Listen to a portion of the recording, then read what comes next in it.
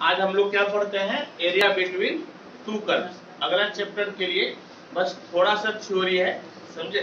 पहले उस थ्योरी को देखिए, फिर हम लोग न्यूमेरिकल क्वेश्चन को बनाएंगे। ध्यान से देखिएगा प्यारे बच्चों, ध्यान से आप देखिएगा। ये x ये y हो गया, ठीक। मान लीजिए क्या कि यहाँ पर एक आपका फंक्शन है y बराबर f, समझ गए। एक फंक्शन आपका क्या है, y बराबर f, मेरे साथ आपको बोलना भी है। और एक दूसरा फंक्शन ये है आपका, जी हाँ, y बराबर gy। क्या फंक्शन आपका, y बराबर gx। दूसरा फंक्शन क्या है, y बराबर gx। पहला फंक्शन y बराबर fx है और दूसरा फंक्शन y बराबर आपका gx, यानी कि दो फंक्शन है। तो इस दोनों फंक्शन के बीच में देखा जाए तो कौन सा एरिया आपको दिख रहा है, ये जो है दोनों फंक्शन के बीच का आपको एरिया दिख रहा है, समझ गए। ये दोनों फंक्शन के बीच का आपको एरिया दिख रहा है और आपको इसी एरिया को निकालना है। आपको इसी एरिया को क्या करना है, निकालना है, ठीक। कैसे निकालिएगा, तो सबसे पहले जो है ना कि इसके पॉइंट ऑफ इंटरसेक्शन को लेते हैं। ये दोनों कर्व जो है जिस जगह पे एक दूसरे को काटता है, पहले उसके पॉइंट ऑफ इंटरसेक्शन को हम लोग लेते हैं, समझ गए। इसके पॉइंट ऑफ इंटरसेक्शन को लेते हैं। मान लीजिए कि आप यहां से एक लंब खींच दिए, आप यहां से एक लंब खींच दिए, इसको थोड़ा सा बढ़ा लीजिए। आप यहां पर एक लंब खींच दीजिए, ठीक है। इसमें क्या है कि यदि ये दूरी आपका x बराबर a ले लीजिए, ये दूरी x बराबर b, यानी कि यदि इसका कोऑर्डिनेट कहिएगा, यदि इसको आप q मानिएगा, इस पॉइंट को आप P मानिएगा, इसका कोऑर्डिनेट x और y होगा कि नहीं, इसका भी कोऑर्डिनेट x और y होगा कि नहीं, होगा ना, x y, ठीक। हम लोगों को करना क्या है, हम लोगों को यदि इसका एरिया निकालना है रंगीन पार्ट का, हम लोग एक्चुअल में इंटरेस्टेड हैं इस पार्ट का एरिया निकालना। हम लोगों का इंटरेस्ट क्या है, इस पार्ट का एरिया निकालना। लेकिन एरिया जब भी निकलेगा, एरिया जब भी निकलेगा, क्षेत्रफल जब भी निकलेगा, आपको स्ट्रिप या तो x एक्सिस पे बनाना है या फिर स्ट्रिप आपको बनाना है y एक्सिस पे, समझे। स्ट्रिप आपको कहां बनाना है, बोले x एक्सिस पे या फिर y एक्सिस पे। और इस एरिया को बनाने के लिए दिक्कत ये हुई, हम ना तो x एक्सिस पे स्ट्रिप बना पाए और न ही y एक्सिस पे, समझे। ऐसे केस में आपको क्या करना पड़ेगा, तो ऐसे केस में प्यारे बच्चों इसी स्ट्रिप को बढ़ाकर आप नीचे कर दीजिए। इस स्ट्रिप को बढ़ाकर क्या किए, नीचे कर दिए। अब देखिए रिक्वायर्ड एरिया बराबर क्या हो जाएगा, ये भाई तो आपका dx और ये ऊंचाई, याद कीजिए ऊंचाई हम लोग क्या बोले हैं, y, ऊंचाई क्या बोले हैं, y। तो आपका ये जो स्ट्रिप है ये एक आयत है, ये स्ट्रिप किसके जैसा दिख रहा है, आयत के जैसा। किसके जैसा, आयत के जैसा। तो आयत का क्षेत्रफल क्या होता है, लंबाई गुना चौड़ाई, यानी कि y गुना dx, यानी कि ये आपका हो गया y dx। क्या हो गया नो, y dx। अब आपको लिमिट पुट करना है, कहां से कहां तक, x बराबर a से x बराबर कहां तक, b तक, यानी कि x बराबर a से x बराबर b तक। ये तो हम लोग एरिया निकाल लिए। और दिक्कत ये हुई, समस्या ये शुरू हो गया कि बाबू यहाँ पर y के जगह पे आपको क्या करना है, यदि इसका आप नाम समीकरण 1 दे देते हैं, इसका नाम आप समीकरण 2 दे देते हैं, आपको ये बताना पड़ेगा कि आप y किसका लिए है, क्योंकि दोनों तो y है ना।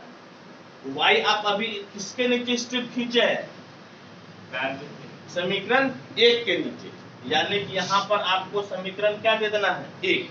लेकिन ये क्षेत्रफल निकालने में आप उसका भी क्षेत्रफल निकालिए जिसको नहीं निकालना था। जैसे ये जो खाली पार्ट है, जो रंगीन पार्ट नहीं है, ये भी तो एरिया निकल गया ना, ये भी क्षेत्रफल निकल गया ना।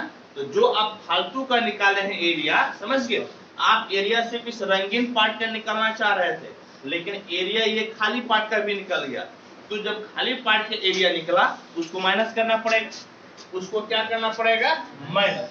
आपको एक और स्ट्रिप बनाना पड़ेगा, एक आपको और स्ट्रिप बनाना पड़ा, ये dx और ये y।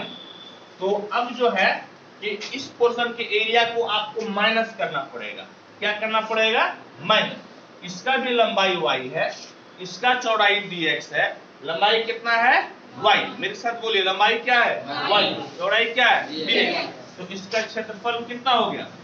y dx। क्षेत्रफल कितना हो गया? y dx। ये भी भाई साहब dx है तो x का लिमिट चलेगा, dx है तो किसका लिमिट चलेगा? x का। तो x बराबर कहां से? a से लेकर x बराबर कहां तक जाना है? 20। x बराबर a से x बराबर 20 तक, x बराबर a से लेकर x बराबर 20 तक आपको जाना है। लेकिन प्यारे बच्चों एक चीज आप ध्यान में रखिएगा कि ये जो आप y लिए हैं ये आपको बताना जरूरी है कि y किसके नीचे है। तो आप ही बताइए y किसके नीचे है? इक्वेशन 2 के नीचे है। तो आपको यहाँ पर इक्वेशन क्या लिखना पड़ेगा? 2। क्या लिखना पड़ेगा बाबू? इक्वेशन 2। यानी कि रिक्वायर्ड एरिया आपका क्या हो जाएगा?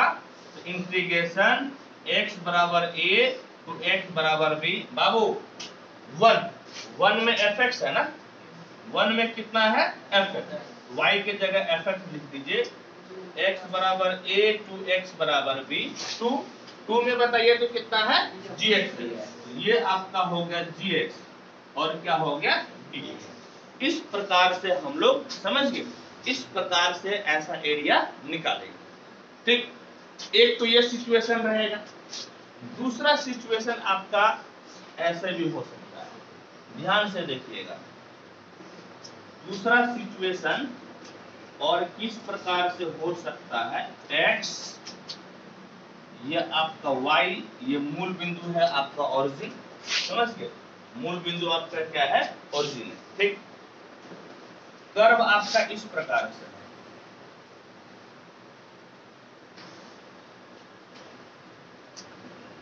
ये आपका कर्व हो गया y बराबर fx। इसको समीकरण नंबर 1 मान लीजिए, दिख रहा है? बिल्कुल दिख रहा है। y बराबर fx और 1 मान लिए।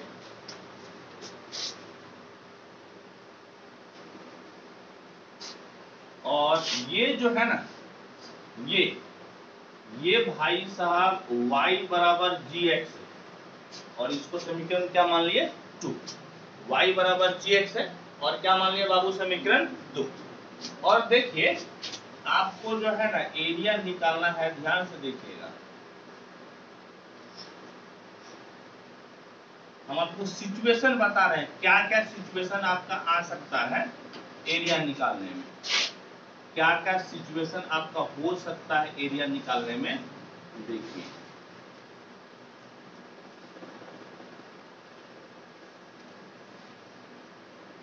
देखिए इस तरह से, समझे? आपको ये दोनों ही पोर्शन के एरिया निकालना है, आपको दोनों ही पोर्शन का एरिया निकालना है। कैसे एरिया निकालिएगा बाबू? कैसे एरिया निकालिएगा? तो देखिए इसका पॉइंट ऑफ इंटरसेक्शन 3 है, 3 बार काटा है। देखिए तो एक बार यहां काटा है, एक बार यहां काटा है और एक बार यहां काटा है। 3 बार काटा है ना?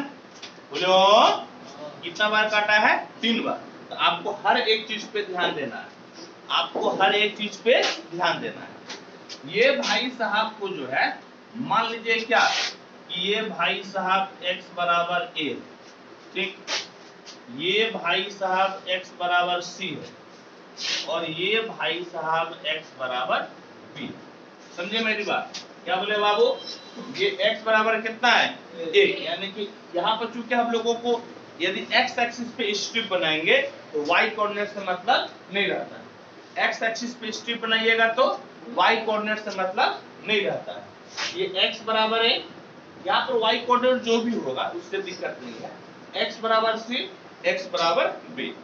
फिर देखिए तो आप क्या कीजिए, एक बार जब इस पोर्शन का, अभी इधर वाला छोड़ दीजिए, इधर वाला भूल जाइए, अब यदि इसका एरिया निकालना ये वाला रंगीन पोर्शन का, तो देख लीजिए तो ये बिल्कुल उसी के जैसा है ना, इसी के जैसा, इसके जैसा है।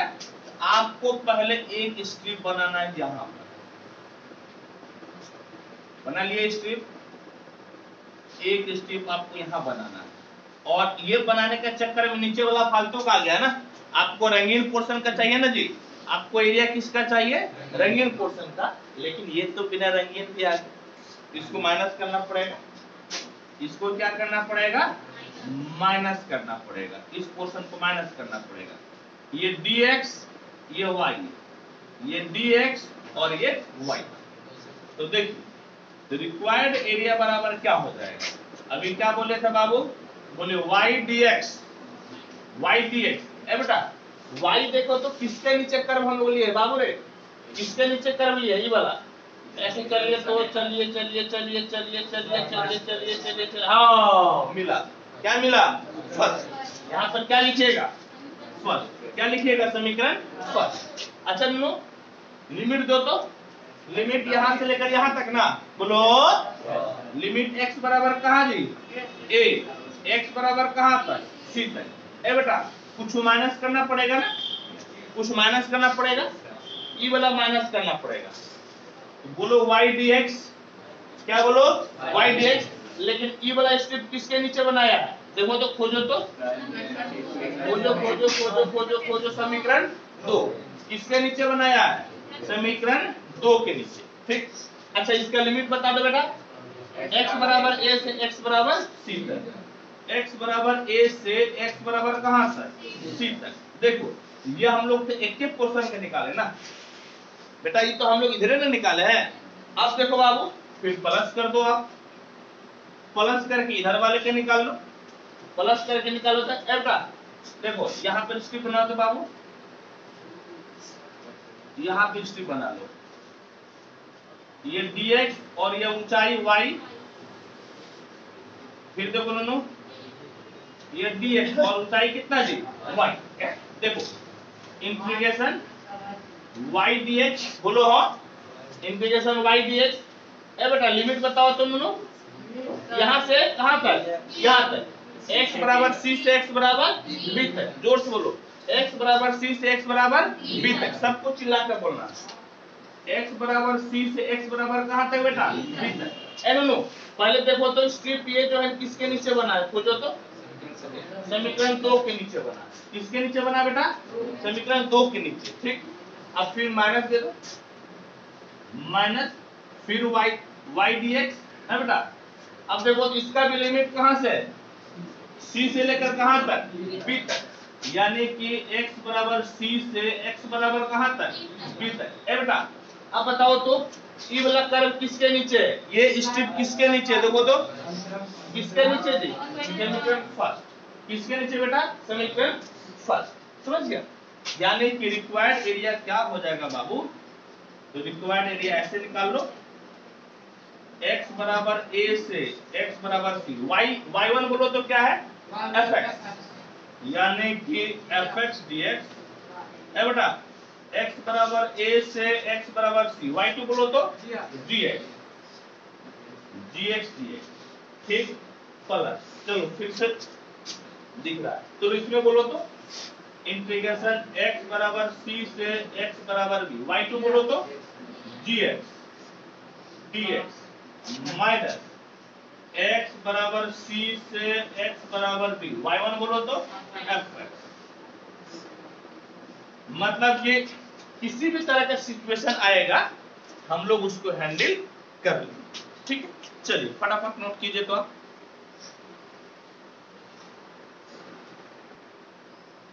देखिए अब हम लोग इस क्वेश्चन के एग्जांपल नंबर 6 को पढ़ते हैं, समझे। क्या एग्जांपल नंबर 6 पढ़िए तो, find the area of the reason bounded by two parabolas, दो पैराबोला दिया हुआ है, समझे। ए बेटा केगो पैराबोला दिया हुआ है, दो पैराबोला दिया हुआ है, दो परबोले दिया हुआ है, और इस दोनों के बीच में जो एरिया होता है, जो क्षेत्रफल है, उसको ज्ञात करना है, समझ गए। कितना कर्व दिया हुआ है? 2 कर्व। तो सबसे पहले आप लिखिए गिवन कर्व्स आर। सबसे पहला स्टेप आपका क्या होना चाहिए बेटा? Given curves are. बोलिए given curves are. Given curves are यानी कि दिया गया वक्र एक है आपका y बराबर एक्स स्क्वायर और y स्क्वायर बराबर x। और मजे की बात यह है कि दोनों ही क्या है? पैराबोला। दोनों ही क्या है बेटा? पैराबोला। हालांकि यदि ये पैराबोला यहाँ पर लिख ही दिया है, पैराबोला के बारे में ये बता दिया कि पैराबोला है, नहीं भी लिखा रहता ना, यदि ये नहीं भी लिखा रहता पैराबोला, तब भी हम लोग समझ सकते थे कि एक पैराबोला है। बोलिए पैराबोला समझने का क्या नियम है? दोनों में से एक्स और वाई पे इक्वेशन हो और किसी एक पर 2 पावर। समझ गए क्या है पकड़? इसका पकड़ने का तरीका एक्स और वाई में समीकरण हो और किसी एक पर कितना पावर हो? 2। 3 पावर रहेगा तो पैराबोला नहीं हो। समझ गए? 2 पावर आना चाहिए। ये इसमें भी x पे 2 पावर है पहला समीकरण में, और दूसरा समीकरण में y पे पावर 2 है। एकदम क्लियर कट हो गया। दोनों पैराबोला है। पैराबोला है तो 4 प्रकार से बना सकते हैं हम लोग। मुंह या तो आजू खुलेगा, या बाजू खुलेगा, या ऊपर, या फिर नीचे। ठीक। एक चीज और आपको गौर करना है, एक चीज और आपको ध्यान में देना है कि क्या ये दोनों पैराबोला ओरिजिन से जाएगा कि नहीं जाएगा। आपको क्या चेक करना है कि ये पैराबोला ओरिजिन से जाएगा कि नहीं जाएगा। मेरे साथ चिल्ला चिल्ला के बोलिएगा। यदि सोचिएगा तो नहीं आएगा समझ में, बोलिएगा तभी आएगा समझ में। आपको क्या चेक करना है कि दोनों पैराबोला ओरिजिन से जाता है कि नहीं जाता है। उसके लिए क्या है? पहला समीकरण लो, यहाँ पर x के बाजू में 0 रखो। x 0 तो y का मान क्या मिलेगा? 0, यानी कि ओरिजिन से जाएगा। कहां से जाएगा? ओरिजिन से। ठीक, बोलो कहां से जाएगा? ओरिजिन से। हाँ, इस तरह से नस्ली निगाहों से देखो मत बेटा, बोलो। चलो यहाँ पर x के जगह 0 रखो। x के जगह क्या रखेंगे? 0। तो y स्क्वायर बराबर 0, y बराबर कितना? 0, यानी कि ये भी ओरिजिन हो गया ना, ये भी ओरिजिन हो गया, यानी कि दोनों पैराबोला ओरिजिन से जाएगा। चलो आ जाओ, फोटो बना। मेन गेम है फोटो बनाने का। यदि फोटो बन गया तो समझिए कि काम हो गया। फोटो बन गया इसका मतलब कि काम हो गया। चलो आजा बेटा। x y x dash y dash और ये मूल बिंदु 0। पहला को पकड़ो तो देखो, पहला में स्क्वायर किस में है? x में कि y में? आप लोग को साथ में लिखते भी जाना थोड़ा थोड़ा, समझ गए? पहला में स्क्वायर किस में है जी? x। बोलो मास्टर साहब, जोर से बोलो मास्टर साहब। यदि x में स्क्वायर तो ऊपर नीचे, यही ना जी। यदि x पे पावर रहेगा तो या तो मुंह ऊपर खुलेगा या फिर मुंह नीचे खुलेगा। x पे पावर 2 रहेगा तो कहाँ मुंह खुलेगा? बोलो, या तो ऊपर या फिर नीचे। अब कैसे तय करेंगे कि ऊपर या नीचे? अब देखो, प्लस है क्या? प्लस है ना, प्लस है तो मुंह ऊपर खुलेगा, प्लस है तो मुंह कहाँ खुलेगा? ऊपर। इस तरह से पैराबोला बनाओ। देखो ध्यान से बेटा, ये तुम्हारा कौन सा पैराबोला है? y बराबर एक्स स्क्वायर। इसका नाम 1 दे दो। क्या इन्होंने y बराबर एक्स स्क्वायर क्या नाम दे दिए? 1। चलो अब दूसरा पैराबोला को पकड़ो। y स्क्वायर बराबर कितना है? x। बोलो पावर किस पे? y पे। पावर किस पे? जोर से बोलो, पावर किस पे? y पे। यदि y पे पावर है 2 तो आजू या बाजू खुलेगा। किधर खुलेगा? आजू या बाजू। आजू या बाजू कब? जब किस पे पावर 2 हो? y पे। किस पे पावर 2 हो? y पे। ठीक है, यहाँ पे देखो y पे पावर 2 है। अब कैसे तय करेंगे कि हम आजू खोलेंगे कि बाजू खोलेंगे? कैसे तय करेंगे? तो देखो चिन्ह क्या है? प्लस की माइनस। प्लस रहेगा तो आजू खुलेगा, माइनस रहेगा तो बाजू। बोलो, प्लस रहेगा तो आजू, माइनस रहेगा तो बाजू। देखो हम लोग आजू खोल रहे हैं। आजू खोलिए। चलो इसका नाम बोलो तो y स्क्वायर बराबर x। y स्क्वायर बराबर x। अब देखो तो इस दोनों से घिरा क्षेत्र क्या हो गया? दोनों से घिरा क्षेत्र क्या हो गया बेटा, बोलो, ये ना हुआ। इसी का हम लोगों को क्षेत्रफल निकालना है, इसी का क्या निकालना है, क्षेत्रफल। ए बेटा देखो, तो क्षेत्रफल निकालने के लिए हमको ये वाला कोऑर्डिनेट चाहिए, हमको एक्स पॉइंट चाहिए ना यहाँ का, बोलो हाँ, यहाँ का कौन सा पॉइंट चाहिए, एक्स। कौन सा पॉइंट चाहिए, एक्स पॉइंट। अब कैसे कोऑर्डिनेट के लिए बोलो तो, ये जो है ना कोऑर्डिनेट क्यों निकालना पड़ा, बोलो मास्टर साहब। यहाँ पर दोनों कर्व कटा है, यहाँ पे दोनों कर्व क्या हुआ है, कटा है, तो पॉइंट कैसे मिलेगा, वही दोनों कर्व को सॉल्व करो। कैसे मिलेगा पॉइंट, यही दोनों कर्व को क्या कर देना है, सॉल्व कर देना है। यही दोनों कर्व को क्या करना है बेटा, सॉल्व करना है। इस दोनों कर्व को क्या करना है बेटा, बोलो सॉल्व करना है। क्या करना है, सॉल्व करना है। चलो सॉल्व करो तो देख लो, 1 and 2 implies 1 and 2 implies। बाबू रे देखिए यहाँ पर एक्स स्क्वायर है ना बेटा, y बराबर कितना है, एक्स स्क्वायर। यहाँ पर y है ना नो, बोलो हाँ, इस y की जगह वैल्यू रख दो एक्स स्क्वायर, y की जगह वैल्यू क्या रख दिए, एक्स स्क्वायर, रख दिए एक्स स्क्वायर। अब फिर y पे पावर 2 ना है, इस पे भी पावर 2 दे दो, बराबर कितना बचेगा, x। बराबर कितना बचेगा, x। ध्यान से देखो क्या किए, ये देखो बेस में y है ना, इस y की जगह क्या रख दिए, एक्स स्क्वायर। इस y की जगह क्या रख दिए, एक्स स्क्वायर। लेकिन इस पे भी तो पावर 2 है ना, इस पे भी पावर कितना दे दिए, 2। अब देखो बेटी कितना मिलेगा, यानी कि x पे पावर 4 बराबर x, तो x पे पावर 4 माइनस x बराबर कितना हो गया, 0। x बाजू में, तो x क्यूब माइनस 1 बराबर कितना, 0 है या नहीं। x क्यूब माइनस 1 बराबर कितना, 0। अब देखो बेटा x a cube minus b cube बराबर, बोलो क्या होता है, a cube minus b cube बराबर, बोलो a cube plus b cube plus c cube plus d cube. अरे तो कुछ बोलिएगा ना आप लोग, a cube plus a cube minus b cube भी भूल गए, हाँ क्या होता है, बोलो माइनस प्लस 3a। अरे बोलो a minus b into a square plus A B plus B square, बाजू में कितना हो गया, 0। बाजू में कितना हो गया, 0। एन नो देखो x minus 1 x square plus 1 बराबर 0। इससे इमेजिनरी पॉइंट मिलेगा, इससे कौन सा पॉइंट मिलेगा, इमेजिनरी पॉइंट मिलेगा, समझ गए। इससे मिलेगा इमेजिनरी पॉइंट। इमेजिनरी पॉइंट आपको निकालने की जरूरत नहीं है। अब इस 2 को 0 कर दीजिए, x बराबर 0 या x माइनस 1 बराबर 0, हाँ या नहीं जी, बोलो हाँ। x बराबर 0 या x माइनस 1 बराबर 0। अब देखो x बराबर 0 या x बराबर कितना, 1।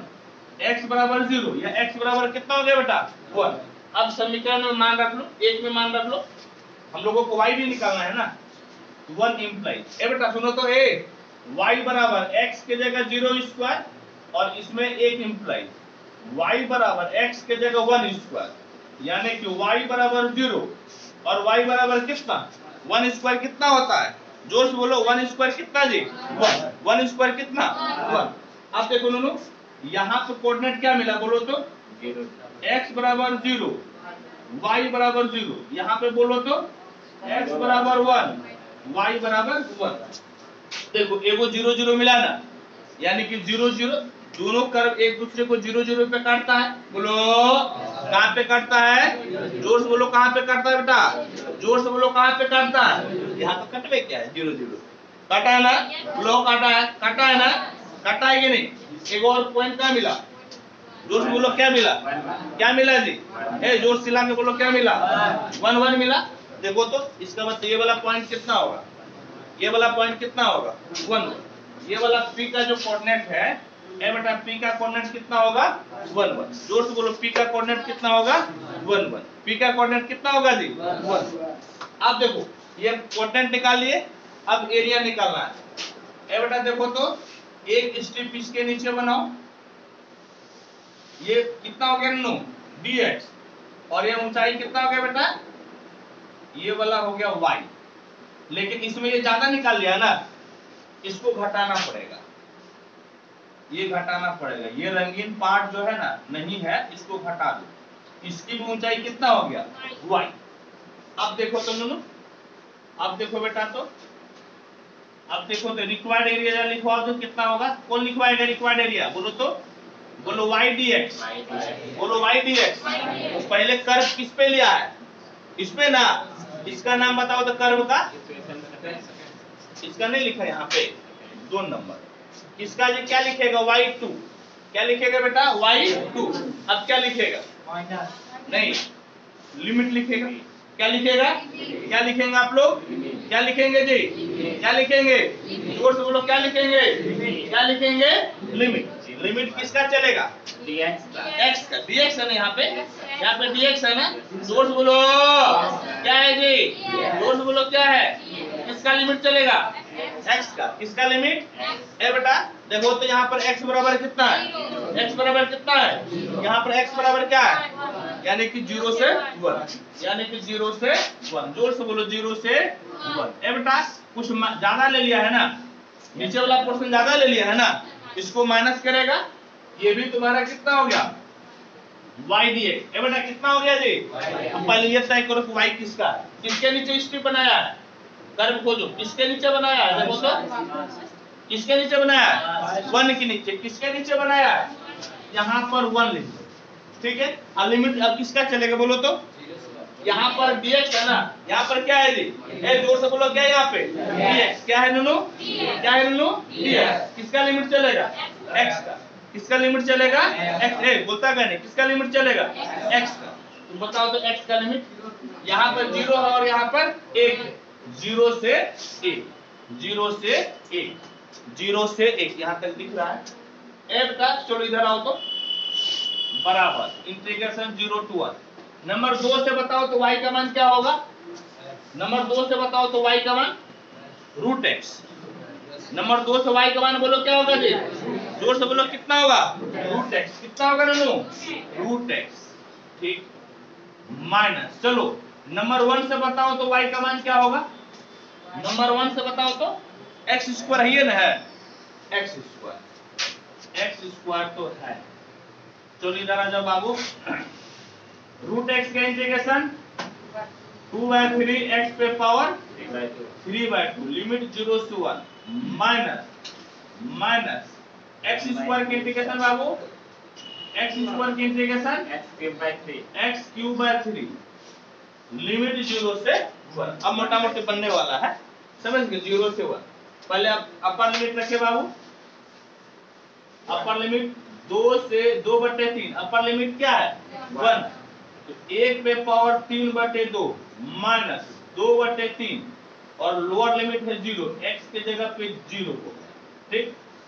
कोई दिक्कत इसमें, कोई समस्या जे, चलो माइनस दे दो बात, अब रे अब x के जगह पे पहले क्या रखना है 1, ए जोर से बोलो क्या रखेगा 1 क्यों रखेगा, क्योंकि अपर लिमिट 1 क्यों रखेंगे, जोर से बोलो अपर लिमिट है 1 क्यों रखेंगे, ए पड़ोसी बोलो वो भी बोलेगा 1 क्यों रखेंगे, अपर लिमिट, तो देखो कितना हो जाएगा 1³ 3, फिर लोअर लिमिट कर दो 0³ 3। यहाँ पर लगता है हो जाएगा, थोड़े सा बचा हुआ है ना, यहाँ पर हो जाएगा, ठीक है। यहाँ पे जो है ना थोड़ा सा रास्ता बना देते हैं, अपना रास्ता क्लियर कर लेते हैं बाबू रे। 0 वाला तो पहले खत्म हो गया ना, तो यहाँ पर कितना बच गया 2/3, कितना बच गया बाबू 2/3, और यहाँ पर कितना बच गया 1/3, कितना बच गया बाबू 1/3, कितना बच गया बेटा 1/3, कितना बच गया बाबू 1/3, जोर से बोलो कितना बच गया 1/3, ठीक। तो 2/3 से 1/3 गया, कितना बचेगा 1/3, यानी कि रिक्वायर्ड एरिया बराबर 1/3 स्क्वायर यूनिट 1/3। आंसर देखो दोनों, देखो तो आंसर 1/3 स्क्वायर यूनिट है बाबू, 1/3 स्क्वायर यूनिट है नो, बोलो या नहीं, 1/3 है बेटा आंसर। चलो फटाफट नोट करो, फटाफट नोट करो।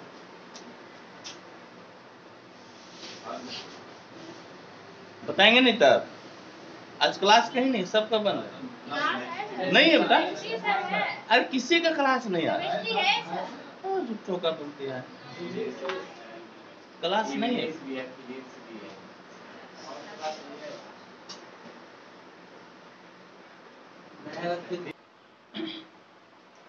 देखिए एग्जाम्पल नंबर 7 क्या है, कहता है क्या कि find the area lying above x axis and included between the circle x square plus y square equal to 8x and inside the parabola y square equal to 4x। y square equal to क्या है? 4x है। इस चीज का हम लोगों को क्षेत्रफल ज्ञात करना है। हालांकि एक साथ पढ़ने से थोड़ा सा टफ लगता है प्यारे बच्चों, इसीलिए क्या कीजिए कि इसको पार्ट वाइज पढ़िए, समझे? इसको पार्ट वाइज पढ़ना है। कैसे कीजिएगा? तो सबसे पहले क्या क्या दिया हुआ है उसको लिखिए, सॉल्यूशन। सबसे पहले जो जो दिया हुआ है उसको लिखिए, गिवन कर्व्स आर। क्या क्या कर्व दिया हुआ है बाबू? तो एक x square plus Y square बराबर 8x, x square plus Y square बराबर 8x, तो x square plus Y square बराबर 8x, इसको एक मान लीजिए, ठीक है। फिर देखिए तो फिर एक वाई स्क्वायर बराबर 4x है, वाई स्क्वायर बराबर है 4x, इसको 2 मान लीजिए। और यहां पर लिखा हुआ है एबो एक्स एक्सिस, आपको एरिया जो चाहिए ना वो एबो एक्स एक्सिस चाहिए, यानी कि एबो एक्स एक्सिस। ये सब चीजें आपके दिमाग में अब सेट हो गया कि क्या क्या करना है, समझे? क्या करना है? X square plus Y square बराबर 8x है, समझे? X square plus Y square बराबर 8x, ये सर्किल का इक्वेशन होता है। यहां पर लिख भी दिया है ये सर्किल है, समझे? यहां पर सर्किल का ये इक्वेशन होता है, ये लिख दिया है कि ये आपका सर्किल y स्क्वायर बराबर 4x, ये आप जानते हैं कि पैराबोला है। फिर भी यहां पर देखिए कि ये लिख दिया है कि y स्क्वायर बराबर 4x, यह आपका एक पैराबोला है। इस चीज को लिख दिया है तो आप यहां पर लिख दीजिए पैराबोला, समझे बाबू? आप क्या लिख दीजिए? तो आप लिख दीजिए पैराबोला। ये पैराबोला है तो आप लिख दीजिए इसको पैराबोला, ठीक है। कोई दिक्कत नहीं, कोई परेशानी नहीं। अब देखिए बाबू हम लोगों को सॉल्व करना है। थोड़ा सा ब्राइटनेस में बढ़ा देता हूं प्यारे बच्चों।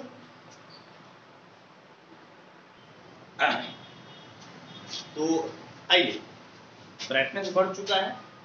अब हम लोग क्या करते हैं कि अब हम लोग जो है ना कोशिश करते हैं इक्वेशन बनाने का। हाँ, इक्वेशन से फिर हम लोग कर्व को ट्रेस करेंगे। देखिए ये आपका एक सर्किल है, एक नंबर एक सर्किल है, लेकिन ये सर्किल को आपको ट्रेस करने के लिए इसमें कुछ ना कुछ काम करना पड़ेगा।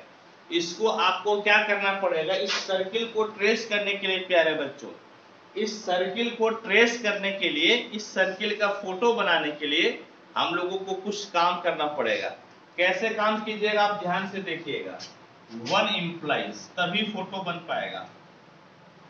एक्स स्क्वायर 8x को इधर लेते आइए, minus 8x plus Y square equal to 0।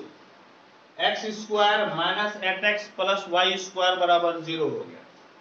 आप दो जगह x दिख रहा है ना, आपको दो जगह x दिख रहा है, इसीलिए क्या कीजिए तो आप इसका परफेक्ट स्क्वायर बना लीजिए।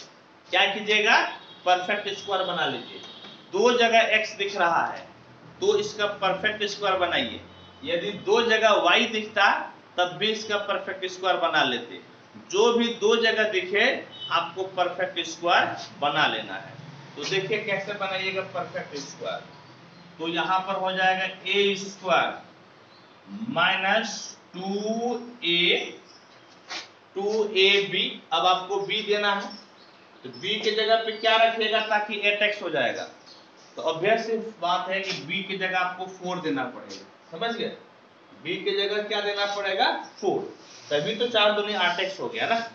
तो a square minus 2ab plus b square, यानी कि plus B square plus 4 square, ठीक है। प्लस बी स्क्वायर आप फालतू का किए हैं तो माइनस बी स्क्वायर भी आपको करना पड़ेगा, यानी कि माइनस 4 स्क्वायर भी आपको करना पड़ेगा। प्लस 4 स्क्वायर आप किए हैं, आपको माइनस भी 4 स्क्वायर करना पड़ेगा। और आपका एक बच गया है प्लस वाई स्क्वायर बराबर 0। आपका बच गया प्लस वाई स्क्वायर बराबर 0। अब देखिए तो अब यहां से यहां तक परफेक्ट स्क्वायर हो गया, यानी कि x माइनस 4 का होल स्क्वायर प्लस ये y स्क्वायर लिख दीजिए, और ये माइनस 4 स्क्वायर है ना, इस माइनस 4 स्क्वायर को आप उस तरह भेज दीजिए, माइनस 4 स्क्वायर को आप उस तरह भेज दीजिए तो आपका हो जाएगा प्लस 4 स्क्वायर।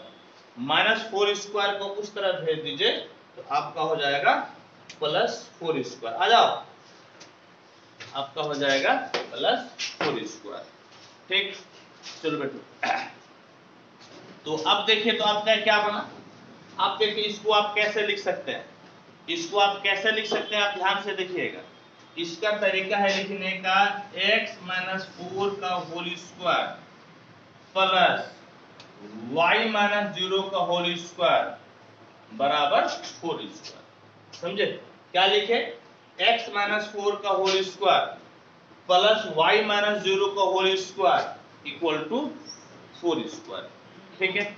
अब देखिए, अब आपका क्या है कि एक इक्वेशन हम लोग पढ़े थे, क्या पढ़े थे कि x माइनस, समझ गए, x माइनस h का whole square plus y minus k का होल स्क्वायर बराबर a स्क्वायर, ऐसा एक वृत्त का समीकरण पढ़े थे। x माइनस h का whole square plus y minus k का होल स्क्वायर बराबर a स्क्वायर है, तो ऐसे केस में सेंटर बराबर हो जाता है HK। वृत्त का केंद्र कितना हो जाता है? HK। वृत्त का केंद्र हो जाता है HK और रेडियस हो जाता है A। रेडियस क्या हो जाता है? तो रेडियस यानी कि वृत्त की त्रिज्या हो जाती है A। x माइनस h का whole square plus y minus k का होल स्क्वायर बराबर a स्क्वायर है, तो वृत्त का केंद्र यानी कि सेंटर h के हो जाता है और वृत्त की त्रिज्या आपका हो जाती है a। इस चीज को हम लोग वेरी फर्स्ट डे, पहले दिन जब हम लोग एरिया पढ़ रहे थे तो उस दिन हम आपको बता दिए थे और इसका कर्व भी ट्रेस करके आपको बताए थे, समझे। इसका फोटो भी बनाकर आपको हम बताए थे, ठीक। तो आइए अब हम लोग क्या करते हैं, तो अब हम लोग जो है इसके कर्व को ट्रेस करने की कोशिश करते हैं, कर्व को ट्रेस करने का कोशिश करते हैं। तो आप बताइए कि जो आपका समीकरण दिया हुआ है इसमें सेंटर कितना हो जाएगा? सेंटर आपको निकालना है और आपको निकालना है रेडियस, समझ गए बेटा, सेंटर और रेडियस। तो देखिए h के आपका सेंटर होता है, h के सेंटर होता है, तो h के जगह पे है 4 और k के जगह पे है 0। h के जगह पे 4 है, k के जगह पे 0 है, यानी कि 4 0 आपका हो गया, 4 और 0 ये आपका हो गया सेंटर, समझ गए।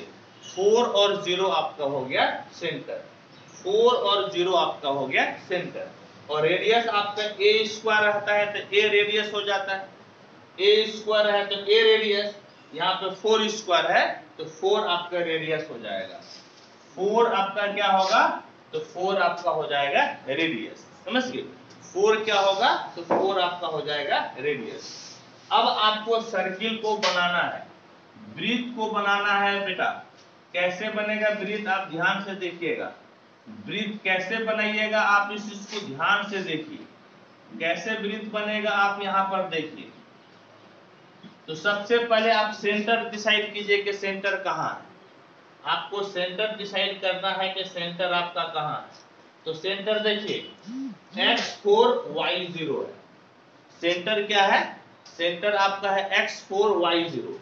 x एक्सिस पे 4 दूरी आना है, मान लीजिए कि 4 दूरी आप यहाँ पर आ गए, 4 दूरी, और y0 का मतलब x एक्सिस पे ही रहना है, समझ गए। y0 का मतलब आपको x एक्सिस पे रहना है, यानी कि ये जो कोऑर्डिनेट हो गया ना सेंटर का, ये आपका हो गया 40। क्या हो गया बेटा? सेंटर 40। सेंटर डिसाइड कर लिए। और रेडियस कितना है? 4। त्रिज्या कितना है? 4 है। तो त्रिज्या आपका 4, यानी कि यहां से लेकर यहां तक आपका त्रिज्या हो गया। यहां से यहां तक ये दूरी 4 है ना हुआ बेटा? यहां से यहां तक ये दूरी कितना हो गया? 4 है ना हो गया? तो त्रिज्या आपका कितना है? तो त्रिज्या आपका 4 है। अब इसको सेंटर मानते हुए, इसको सेंटर मानते हुए बेटा, ये और 4 आपको रेडियस लेते हुए, इसको सेंटर मानते हुए ध्यान से सुनिएगा, 4 और 0 को सेंटर मानते हुए और इस 4 को त्रिज्या मानते हुए आपको एक वृत्त खींचना है। तो वृत्त देखिए कैसे खींचाएगा, ध्यान से देखिएगा वृत्त कैसे खींचाएगा।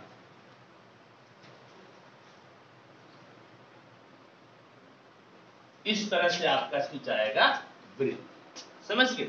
ये आपका हो गया वृत्त, ये आपका हो गया सर्किल, जिसका समीकरण आपका यहां पर दिया हुआ है, यानी कि x square plus Y square बराबर 8x, x square plus Y square बराबर 8x हो गया। ठीक, अब वृत्त तो हम लोग खींच लिए। अब देखिए आपका है पैराबोला, पैराबोला आपका वाई स्क्वायर बराबर 4x है। पैराबोला आपका y स्क्वायर बराबर 4x है ना? तो y पे पावर 2 है, समझ गए? y पे पावर 2, इसका मतलब कि आपका पैराबोला आजू या बाजू बनेगा। आपको कई बार बता चुके हैं, पैराबोला आपका या तो आजू बनेगा या फिर बाजू। लेकिन देखिए तो कि इसमें प्लस है कि माइनस है? यहाँ पर प्लस है ना, तो पैराबोला कैसे बनेगा? आजू की तरफ बनेगा। पैराबोला कैसे बनेगा बेटा? आजू की तरफ, यानी कि इस प्रकार से पैराबोला बनेगा। इस तरह से पैराबोला बनेगा, समझ गए बेटा? इस प्रकार से पैराबोला बनेगा। ये आपका पैराबोला हो गया, समझ गए? ये आपका हो गया पैराबोला, जिसका समीकरण क्या है? तो जिसका समीकरण है y स्क्वायर बराबर 4x। समीकरण क्या है बाबू? तो y स्क्वायर बराबर 4x। ये पैराबोला बना। एक बार आप पढ़ भी लीजिएगा, यहाँ पर लिखा हुआ था, क्या लिखा हुआ था कि आपका सर्किल के अंदर पैराबोला बन रहा है। यहाँ पर एक क्वेश्चन, एक चीज ध्यान में रखिएगा, ये वृत्त दिया हुआ है और जो है वृत्त के अंदर, वृत्त के मध्यवर्ती में आपका पैराबोला बन रहा है। आप कह सकते हैं सर पैराबोला इसके ऊपर से भी तो जा सकता है, पैराबोला इसके ऊपर से भी तो जा सकता है, लेकिन हम ऊपर से इसलिए नहीं ले प्यारे बच्चों कि यहाँ पर मध्य में क्या है? मध्य में बोला है, यहाँ पर बोला है इनसाइड द पैराबोला, समझ गए? इसीलिए पैराबोला को हम अंदर ले लिए, समझ गए बेटा? पैराबोला को अंदर ले लिए।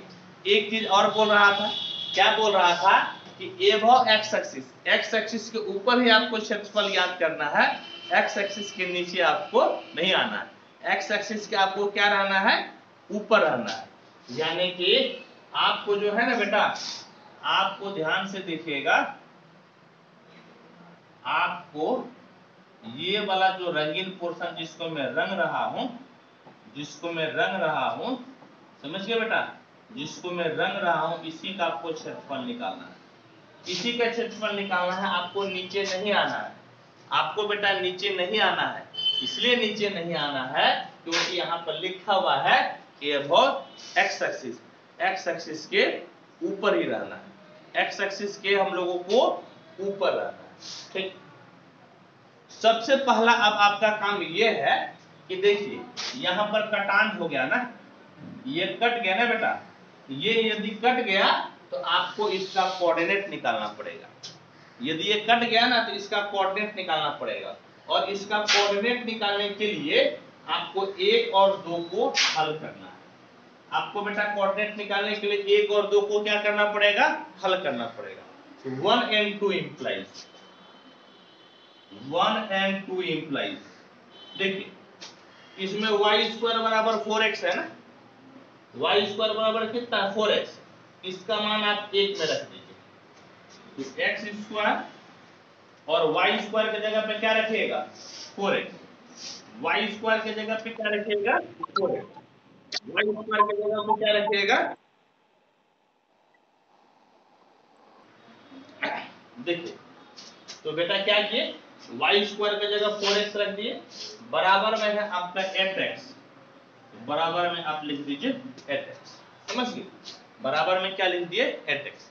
अब इसको उठाकर इस तरफ लेते आइए, इस तरफ उठा के लेते आइए, तो आपका क्या हो जाएगा x square plus 4x minus 8x बराबर 0, x square plus 4x minus 8x बराबर 0, यानी कि x स्क्वायर माइनस 4x बराबर 0, x स्क्वायर माइनस 4x बराबर 0, x कॉमन ले लीजिए तो x कॉमन लीजिएगा तो x माइनस 4 बराबर 0 हो जाएगा, दिख रहा है, हाँ दिख रहा है, x कॉमन लीजिएगा तो x माइनस 4 बराबर क्या हो जाएगा बेटा 0, ठीक है, यानी कि देखिएगा तो ध्यान से, यानी कि x बराबर 0 मिल गया और x बराबर क्या मिल गया 4, एक बार x बराबर 0 और एक बार x बराबर मिल गया आपका 4।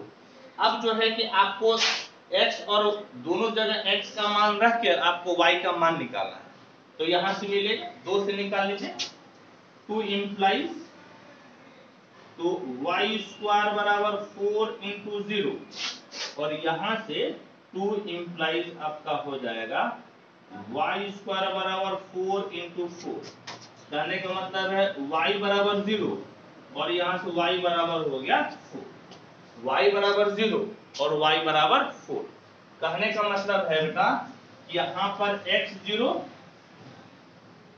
तो y 0, एक पॉइंट मिल गया, x 0 तो y 0 और यहां पर x 4 तो y भी आपका हो गया 4, x 4 तो y भी 4, यहाँ पर x 0 तो y 0, यहाँ पर x 4 तो y 4, तो देख लीजिए एगो तो यहाँ पे 0 0 ये है ना, एगो x 4 तो y 4, यानी कि p का कोऑर्डिनेट क्या मिल गया x 4 तो y 4, देखिए दो कोऑर्डिनेट मिला है, दो जगह कटान हुआ था, एक तो आपका इस जगह पे कटान हुआ था ओरिजिन पे मूल बिंदु पे जिसका कोऑर्डिनेट यहाँ से हम लोग 0 0 निकाल लिए, और एक आपका हुआ था कटान इस बिंदु पे और यहाँ पर भी हम लोग x का मान 4 और y का मान 4 निकाल लिए, यानी कि ये p का कोऑर्डिनेट आपका, ये p का कोऑर्डिनेट 4 4 हो गया, समझ गए, p का कोऑर्डिनेट क्या हो गया बेटा 4 4। अब देखिए आपको यहाँ का भी कोऑर्डिनेट का जरूरत पड़ेगा, आपको इसका भी कोऑर्डिनेट का जरूरत पड़ेगा, आप इसका कोऑर्डिनेट कैसे निकालिएगा, यहाँ भी कोऑर्डिनेट का जरूरत पड़ेगा, तो देखिए कैसे निकालिएगा, आपको यहाँ से यहाँ तक की दूरी लेना है ना, यहाँ से यहाँ तक की दूरी लेना है, तो देखिए तो ये तो वृत्त का व्यास हो गया ना बाबू, ये वृत्त का क्या हो गया व्यास, वृत्त का डायमीटर हो गया, तो वृत्त की त्रिज्या किसके बराबर है 4 के बराबर, वृत्त की त्रिज्या कितना है 4 है, तो व्यास कितना हो जाएगा 8, व्यास कितना हो जाएगा 8, डायमीटर हो जाएगा 8, यानी केवल 8 हो गया। और एक चीज हम लोग जानते हैं कि x एक्सिस पे y कोऑर्डिनेट कितना होता है 0, x एक्सिस पे y कोऑर्डिनेट कितना होता है 0, x एक्सिस पे y कोऑर्डिनेट होता है 0, वो भाई साहब आपका हो गया 0, वो भाई साहब आपका क्या हो गया, तो आपका हो गया 0।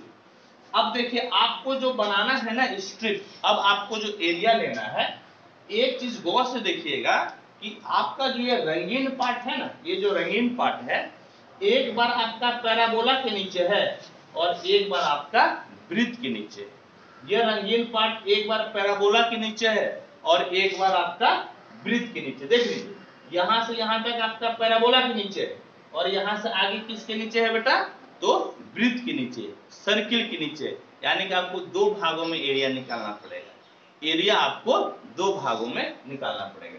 तो पहले इसको आप एक लाइन खींच दीजिए, समझ गए, यहां पर क्या कीजिए एक लाइन खींच दीजिए, ठीक है, और स्ट्रिप आप इस तरह से बनाइएगा, एक बार स्ट्रिप बनाइए पैराबोला के नीचे, ये dx और ये आपका क्या हो गया y, और एक बार स्ट्रिप बनाइए आप सर्किल के नीचे, सर्किल के नीचे एक बार बनाइए, ये आपका हो गया dx और ये आपका क्या हो गया y, ठीक है, इस तरह से दो बार स्ट्रिप हम लोग बना लिए, ठीक है, दो बार स्ट्रिप बना लिए।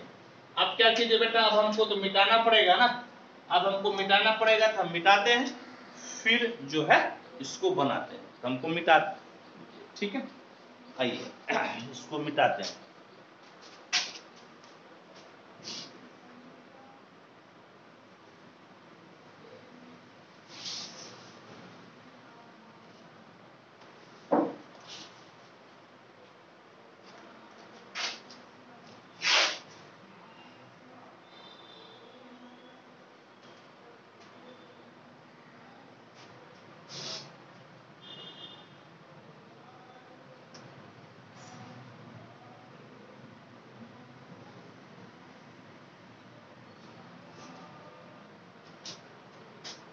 तो अब देखें तो आपका रिक्वायर्ड एरिया क्या हो गया, रिक्वायर्ड एरिया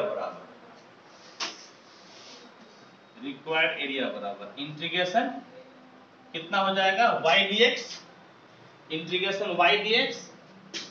आप यहां से यहां तक पैराबोला के नीचे लिए है ना स्ट्रिप, पैराबोला के नीचे बनाए तो पैराबोला के समीकरण को आप 2 माने, तो पैराबोला का समीकरण यहाँ पे 2 लिख दीजिए, ठीक है। और लिमिट अब आपको लिखना है, यहाँ पर dx है तो x का लिमिट चलेगा, dx है तो x का लिमिट चलेगा। यहाँ पर x बराबर 0 और यहाँ पर x बराबर कितना है, देखिए तो x बराबर कितना है 4, तो 0 से 4 आपका रहेगा, आपका 0 से 4, ठीक। प्लस फिर आपका y dx हो गया, फिर से y dx, लेकिन एक इस बार देखिए स्ट्रिप आप किसके नीचे बनाए, तो इस बार स्ट्रिप आप बनाए हैं ब्रिज के नीचे, इस उधर बैठ जाओ, दिक्कत हो रही है तो उधर बैठो कोने में।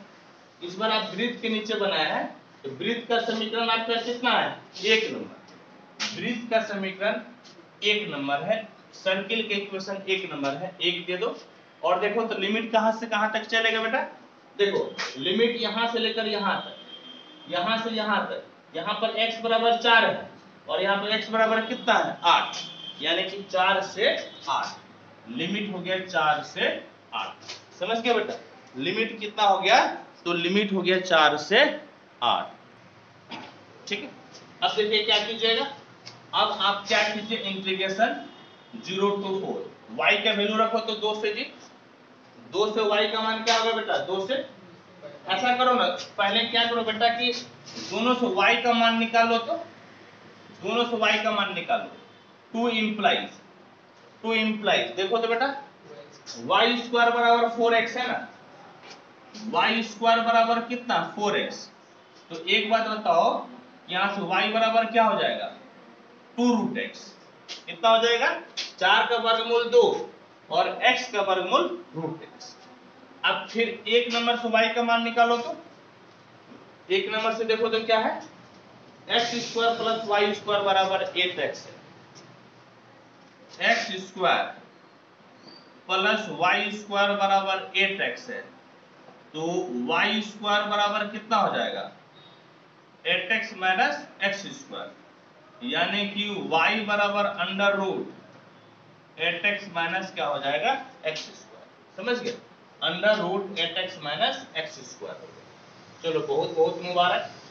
अब हम लोग क्या करते हैं, तो लिखिएगा देयरफॉर रिक्वायर्ड एरिया बराबर, देखिए इंटीग्रेशन 0 to 4, इसमें 2 नंबर से y का मान क्या निकला है, 2 नंबर से y का मान निकला है 2√x dx plus integration limit 4 to 8, y का मान कहां से लिखना है 1 नंबर से, और 1 नंबर से y का मान आया है under root 8x minus x square और dx, 8x minus x square और dx, समझ गए। और अब हम लोगों को इसको इंटीग्रेट करना है, पहले वाले का तो इंटीग्रेशन आसान है, लेकिन दूसरे वाले को इंटीग्रेट करने के लिए हम लोगों को कुछ इधर उधर करना पड़ेगा। आइए हम आपको बताते हैं कैसे इंटीग्रेट कीजिएगा। बराबर यहां से 2 कांस्टेंट बाहर, और बताओ जो √x का इंटीग्रेशन क्या होता है 2/3 और x पे पावर 3/2, लिमिट 0 से 4 प्लस, अब देखिए तो इसको इंटीग्रेट करने के लिए आपको क्या करना पड़ेगा, सबसे पहले x के बड़का पावर में आपका कितना है, x के बड़का पावर में माइनस है ना, x का 2 पावर में माइनस है ना, तो आपको माइनस को कॉमन ले लेना है, माइनस को क्या करना है कॉमन लेना है, माइनस को कॉमन ले लेना है, ठीक है। माइनस को कॉमन ले लेना है, यानी कि x square minus 8x, x square minus क्या हो जाएगा 8x, एक्स स्क्वायर माइनस हो जाएगा 8x, समझ गए, एक्स स्क्वायर माइनस 8x। अब हम लोगों को वो फिगर की जरूरत नहीं पड़ेगी, इसलिए अब क्या करते हैं, इस फोटो को मिटा देते हैं, अब इसकी जरूरत नहीं पड़ेगी हम लोगों को, मेरे को काम हो गया, ठीक है। देखिए अब क्या करना है, तो अब आपका क्या हो गया, रिक्वायर्ड एरिया बराबर, देखिए अब यहाँ देखो रिक्वायर्ड एरिया, यहाँ पे 2/3 कांस्टेंट है ना, इसको बाहर ले लीजिए, तो 2 तो बाहर है ही, इंटू 2/3 कांस्टेंट है बाहर, पहले अपर लिमिट रखिए, x के जगह पे 4, 4 पे पावर 3/2, फिर x के जगह पे 0, 0 पे पावर 3/2, प्लस, ठीक है, plus integration 4 to 8 under root minus, है बेटा, इसको परफेक्ट स्क्वायर बनाओ, तो इसको परफेक्ट स्क्वायर बनाओ, कैसे बनेगा परफेक्ट स्क्वायर, तो बोलो ए स्क्वायर माइनस 2 इंटू ए इंटू बी, बी के जगह 4 देना पड़ेगा, तभी ना 4 दूनी 8 होगा, ठीक, 2ab plus B square minus B square करना पड़ेगा, हाँ या नहीं, प्लस बी स्क्वायर और माइनस बी स्क्वायर, कहने का मतलब है कि रिक्वायर्ड एरिया बराबर 4/3 हो गया, ये तो खत्म ना हो गया, और इस 4 को आप लिख सकते हैं कि 2 पे पावर 2, 4 को 2 पे पावर क्या लिख सकते हैं 2, इस पे पावर हो गया 3/2, plus integration 4 to 8 under root minus, अब देखिए तो ये आपका क्या हो गया, ये देखिए तो यहां से यहां तक तो आपका हो गया x माइनस 4 का होल स्क्वायर, यहां से यहां तक a माइनस बी का कितना हो गया होल स्क्वायर, और यहां पर -4 स्क्वायर, -4 स्क्वायर, और साथ में कितना हो गया dx, ये आपका यहां से यहां तक परफेक्ट स्क्वायर, इधर आपका हो गया -4 स्क्वायर।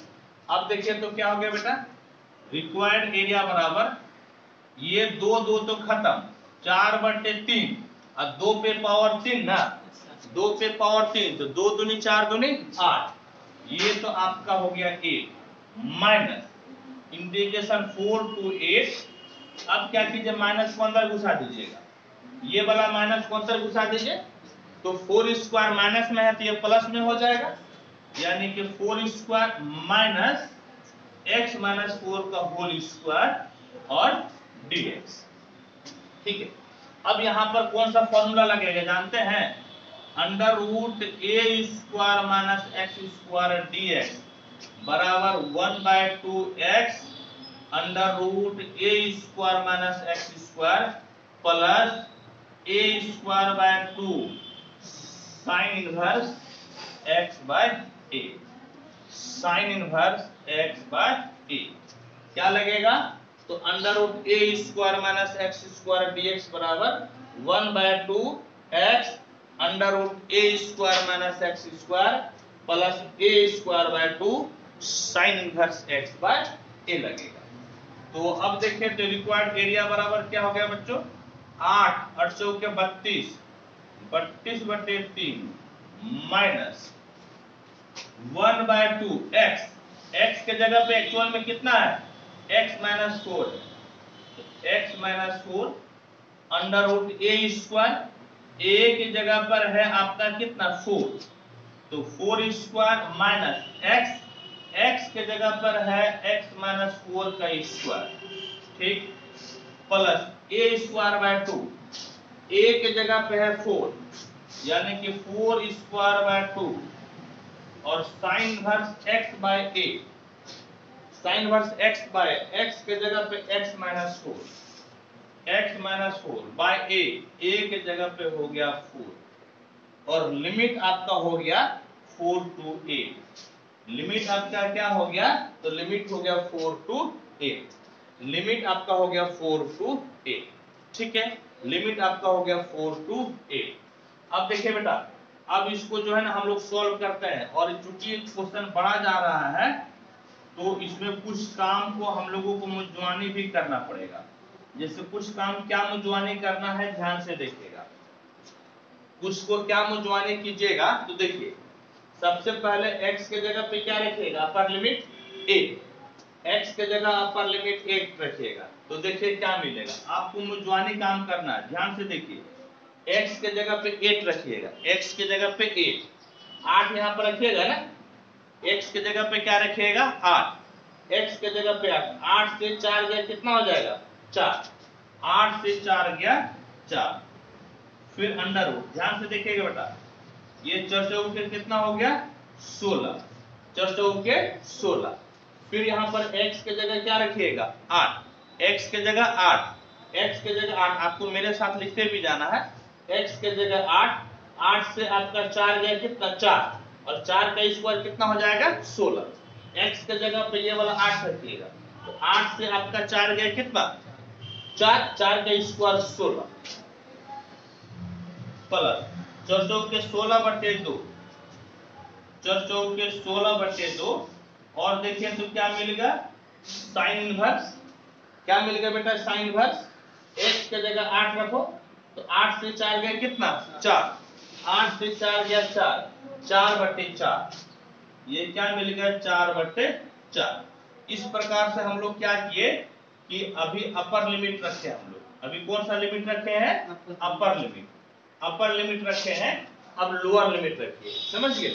अब क्या कीजिए lower limit, lower limit x के जगह पे क्या रखना पड़ेगा 4, x के जगह पे 4 रखना है, तो देखिए तो क्या हो जाएगा 1/2, है बेटा सुनो तो, यहाँ पर x के जगह 4 रखेंगे, तो 4 से 4 गया कितना 0, ये 0, और अंडर रूट 4 चौके 16, 4 चौके कितना हो गया 16, और x के जगह पे 4 रखेगा ना, तो 4 से 4 गया कितना 0, 0 का स्क्वायर 0, यानी कि माइनस आपका हो गया 0, माइनस हो गया 0, प्लस 4 चौके 16, 16/2, 4 चौके 16, 16/2, 4 चौके 16, 16/2, और यहाँ पर देखिए तो x के जगह क्या रखिएगा 4, x के जगह 4, तो 4 से 4 गया 0, 4 से 4 गया 0, यानी कि साइन इनवर्स 0/4, साइन इनवर्स 0/4, समझ गए बेटा क्या हो गया, तो साइन इनवर्स 0/4, साइन इनवर्स 0/4, समझ गए, साइन इनवर्स 0/4 हो गया, ठीक है। चलिए आइए अब एक या दो लाइन में आपका आंसर आ जाएगा, तो देखिए क्या बचा,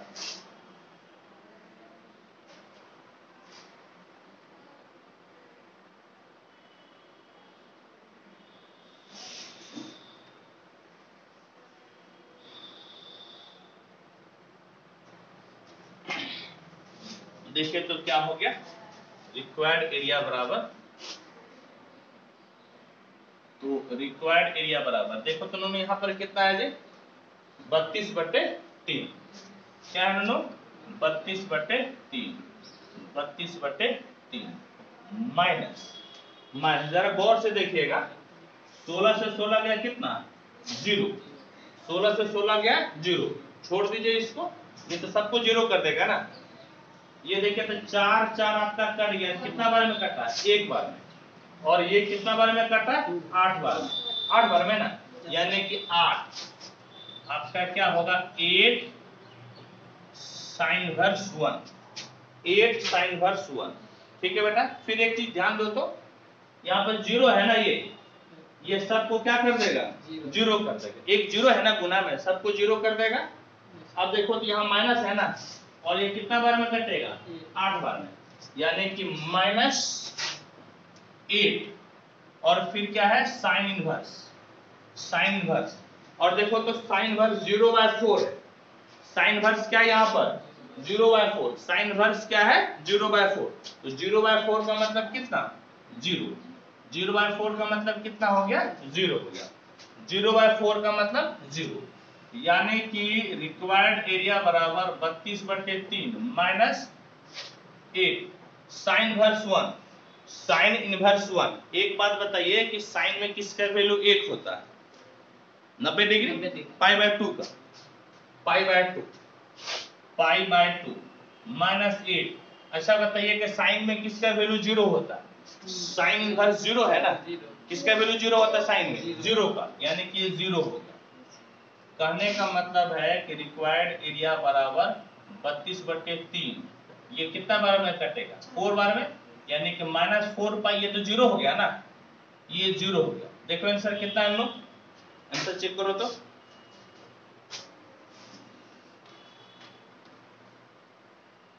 ये आंसर प्लस है क्या?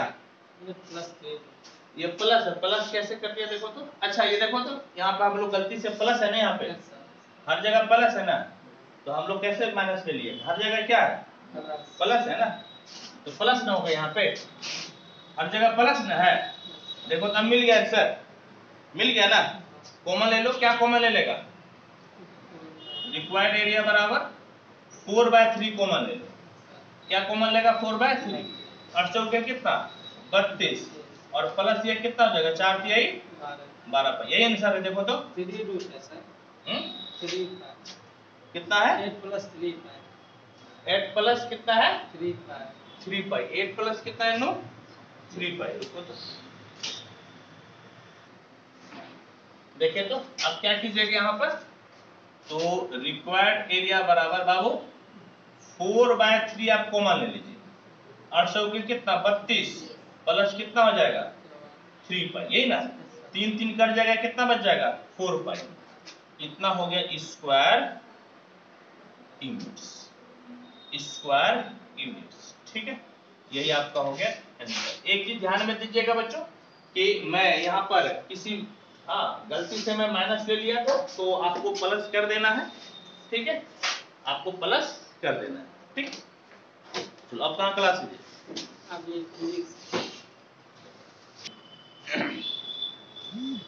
देखिए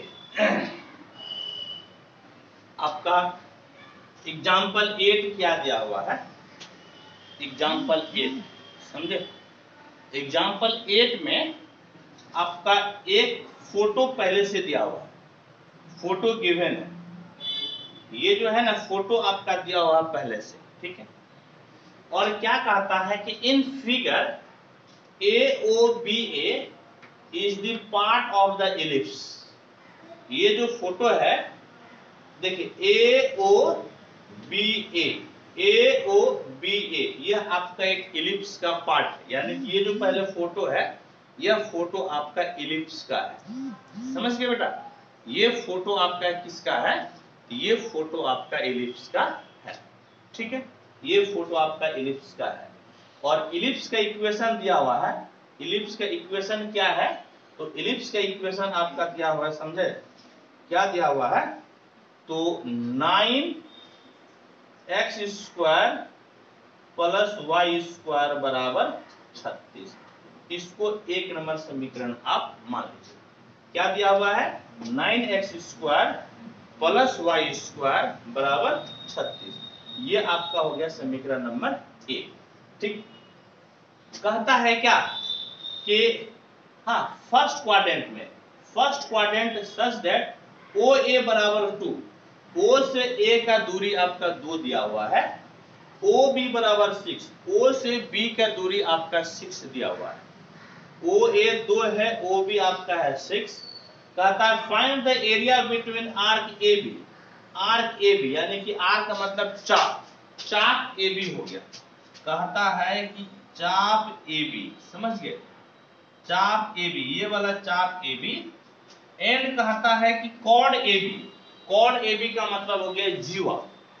कॉर्ड AB का मतलब क्या हो गया बाबू? जीवा, यानी कि जीवा AB। तो जीवा AB कौन सा हो गया देखिएगा तो, जीवा AB आपका ये हो गया।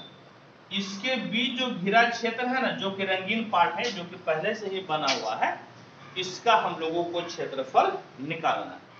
इस पोर्शन का क्षेत्रफल निकालना है। तो इसका क्षेत्रफल निकालने के लिए क्या करना पड़ेगा? एक स्ट्रिप आपको बनाना पड़ेगा। इसके नीचे बाबू, तो एक स्ट्रिप आपको बनाना पड़ेगा इलिप्स के नीचे, और एक स्ट्रिप आपको बनाना पड़ेगा इस लाइन के नीचे, जो कॉर्ड है ना, ये जो कॉर्ड है, जो जीवा है, उसके नीचे बनाना पड़ेगा, ठीक है। लेकिन ये इलिप्स का समीकरण तो आपको मालूम है, इलिप्स का समीकरण तो 9x² + y² बराबर 36 है। लेकिन ये जो आपका जीवा है ना, ये जो कॉर्ड है, इसका समीकरण नहीं मालूम। इस कॉर्ड का समीकरण आपको नहीं मालूम है, आपको कॉर्ड का समीकरण निकालना है, इस जीवा का समीकरण निकालना है। और हम लोग जानते हैं, क्या जानते हैं, मैं आपको पहले भी बता चुका हूं। वेरी फर्स्ट डे जब एरिया में स्टार्ट किया था, तो मैं आपको बहुत सारा समीकरण बताया था। आज उसी समीकरण सब का यूज हो रहा है। मैं क्या बताया था कि यह आपका एक लाइन है, समझ गए, यह आपका एक लाइन है, इस पे दो बिंदु है, मान लीजिए कि A x1 y1 और B, समझ गए, x2 y2। तो इसका समीकरण हो जाता है y - y1 बराबर y1 - y2 बटे x1 - x2 और x - x1। क्या हो जाता है बाबू इक्वेशन? y - y1 बराबर y1 - y2 बटे x1 - x2 into x - x। तो ये तो आपका मैं रफ वर्क किया हूं, समझ गए, आपको याद दिलाने के लिए मैं यहाँ पर लिख दिया। तो अब देखिए, तो आपको करना क्या है, तो आपको कॉर्ड AB का समीकरण लिखना है, यानी कि equation of chord AB is, कहने का मतलब है जीवा AB का समीकरण, समझ गए। आपको जीवा AB का समीकरण लिखना है। कैसे लिखिएगा बाबू? तो क्या होता है, y - y1। आप A को मान लीजिए x1 y1 और B को मान लीजिए x2 y2। y - y1, यहाँ पे y कोऑर्डिनेट कितना है, 0, तो y - y1, समझ गए, y कोऑर्डिनेट 0 है। अब फिर कहता है y1 - y2, यानी कि 0 - 6। ये आपका x1 y1 है और ये वाला x2 y2 है, तो 0 - 6, तो 0 - 6 बटे x1 - x2। x1 यहाँ पर है 2 और यहाँ पर x1 है 0, 2 - 0, 2 - 0 और x - x1, x - x1, ए बेटा, x1 यहाँ पर कितना है, x1 आपका है 2, x1 आपका है 2। क्या किया हम, तो A वाले को x1 y1 मान लिए और B वाले को x2 y2 मान लिए। अब इसको आप सॉल्व कीजिए, तो y बराबर कितना हो गया, -6/2 और x - 2, ये कितना बार में कटेगा, 3 बार में। y बराबर -3 x - 2, तो y बराबर आपका कितना हो गया, -3x, माइनस दूनी माइनस प्लस, 3 दूना 6। ये आपका समीकरण हो गया 2। ये क्या हो गया बेटा, समीकरण 2। यानी कि ये जो जीवा है ना, इस जीवा का समीकरण आप निकाल लिए, y बराबर -3x + 2, और इसका नाम हम लोग क्या दे दिए, तो नाम दे दिया हम लोग 2। समझ गए, नाम दे दिया हम लोग 2। और पॉइंट तो पहले से ही मालूम है, अब आराम से हम लोग एरिया निकाल सकते हैं। अब एरिया आप कैसे लिखिएगा, तो अब आपको लिखना है रिक्वायर्ड एरिया बराबर, तो y dx, और जो है ना, सबसे पहले स्ट्रिप देखिए आपका किस पे बना है, इलिप्स पे। तो आपको इलिप्स का इक्वेशन लिखना है, इलिप्स का इक्वेशन 1, और लिमिट यहाँ पर dx का चलेगा, dx है तो x का लिमिट चलेगा। यहाँ पर x 0 है और यहाँ पर x 2 है, यानी कि 0 से 2, और माइनस आपका हो गया y dx। लेकिन इस पर जो है ना, आप किसके नीचे स्ट्रिप बनाए हैं, तो लाइन के नीचे। लाइन का समीकरण आपका है 2 नंबर, लाइन के नीचे बनाए हैं, लाइन का समीकरण 2 नंबर, और लिमिट 0 से 2 चलेगा। लिमिट आपका चलेगा 0 से 2, लिमिट आपका चलेगा 0 से 2। कहने का मतलब है कि रिक्वायर्ड एरिया बराबर इंटीग्रेशन 0 to 2। देखिए तो समीकरण नंबर 1 से y का मान कितना मिलेगा, समीकरण नंबर 1 से पहले y का मान आप निकाल लीजिए, तब इसको निकालिएगा, समझ गए। 1 इंप्लाइज आपका देखिए तो 9x² + y² बराबर 36 का मतलब 6 स्क्वायर हो गया, 36 का मतलब 6 स्क्वायर, आपको y स्क्वायर निकालना है। y स्क्वायर बराबर 6 स्क्वायर माइनस 9x का स्क्वायर, तो y बराबर under root 6 square minus 3x का होल स्क्वायर। 6 स्क्वायर माइनस क्या हो जाएगा, तो माइनस हो जाएगा 3x का होल स्क्वायर, क्योंकि 3 के स्क्वायर तो 9 हो गया ना। 3 के स्क्वायर क्या हो गया, तो 9। 3 के स्क्वायर आपका हो गया 9। अब लिखेगा देयरफॉर रिक्वायर्ड एरिया बराबर, देखिए इंटीग्रेशन 0 to 2 समीकरण नंबर 1, समीकरण नंबर 1 से यहां पर हम लोग सॉल्व किया y के वैल्यू आया है 6 स्क्वायर माइनस 3x का whole square dx। 6 square minus 3x का होल स्क्वायर dx, और फिर माइनस देकर minus integration 0 to 2 y dx। लेकिन इस बार y किस समीकरण से लेना है आपको, 2 नंबर से। 2 से आपको y लेना है, और देखिए 2 से y आपका कितना है, minus 3x plus 6, minus 3x plus 6, और आपका हो गया dx। ठीक है, और आपका हो गया dx। अब देखिए इसमें कौन सा फॉर्मूला लगेगा, ऊपर वाले में फॉर्मूला लगेगा integration under root a square minus x square dx बराबर 1/2x under root a square minus x square plus a square by 2 और sine inverse x bye a, sine inverse x bye a। समझ गए, इसी का हम लोग use करते हैं। ठीक है, इसी का यूज हम लोग करते हैं। अब हमको मिटाना पड़ेगा। देखिए अब क्या कीजिए, इसको सॉल्व कीजिए। रिक्वायर्ड एरिया बराबर देखिए कुछ टेक्निकल इशू से इधर वाला जो है ना कि मिट गया है, कुछ टेक्निकल इशू हो गया था बीच में। चलिए फिर से शुरू हो जाते हैं हम लोग। आपका क्या है, integration 0 to 2 under root 6 square minus 3x का whole square dx minus integration 0 to 2 minus 3x plus 6 dx। इसको इंटीग्रेट करना है, तो देखिए कौन सा फॉर्मूला यहाँ पर लगाइएगा, तो यहाँ लगेगा formula under root a square minus x square dx बराबर होता है 1/2 x under root a square minus x square plus a square by 2 sine inverse x bye a। समझ गए, sine inverse x bye a होता है। ठीक है बेटा, देखो तो यहाँ पर a की जगह 6 है और x की जगह कितना है 3x। a की जगह 6, a की जगह 6 और x की जगह 3x है, तो रिक्वायर्ड एरिया किसके बराबर हो जाएगा, देखिए 1/2x x under root a square minus x square, a square minus x square plus a square by 2, a square by 2 sign verse x bye a, sign verse x bye a। ठीक है बेटा, और बेटा एक चीज ध्यान में रखिएगा कि इंटीग्रेशन में x के कोफिशिएंट से हम लोग भाग देते हैं। x के कोफिशिएंट से भाग दीजिएगा, x के बाजू में 3 है, x के बाजू में 3 है, तो आपको 3 से बेटा भाग देना पड़ेगा। और लिमिट हो गया 0 से 2, लिमिट हो गया 0 से 2, फिर माइनस देकर इसको इंटीग्रेट कीजिए, -3 बाहर, और x का इंटीग्रेशन हो गया x स्क्वायर बाय 2 प्लस 6 और dx के इंटीग्रेशन हो गया x, और लिमिट हो गया 0 से 2। लिमिट कितना हो गया 0 से 2। अब देखें तो रिक्वायर्ड एरिया कितना हो गया, 1/3, ये कांस्टेंट है ना, 1/3 को बाहर कर लीजिए, ये वाला 1/3 कांस्टेंट है आपका बाहर, और x के जगह पे 2 रखना है, x के जगह पे 2, 1/2 3 into 2 under root 6 square minus 3 into 2 का whole square plus 6 square by 2 into sine inverse 3 into 2 bye 6।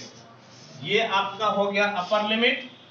फिर लोअर लिमिट दे दीजिए, x के जगह पे 0, 1/2 into 3 into 0 under root 6 square minus 3 into 0 का square plus 6 square by 2 sine inverse 3 into 0/6।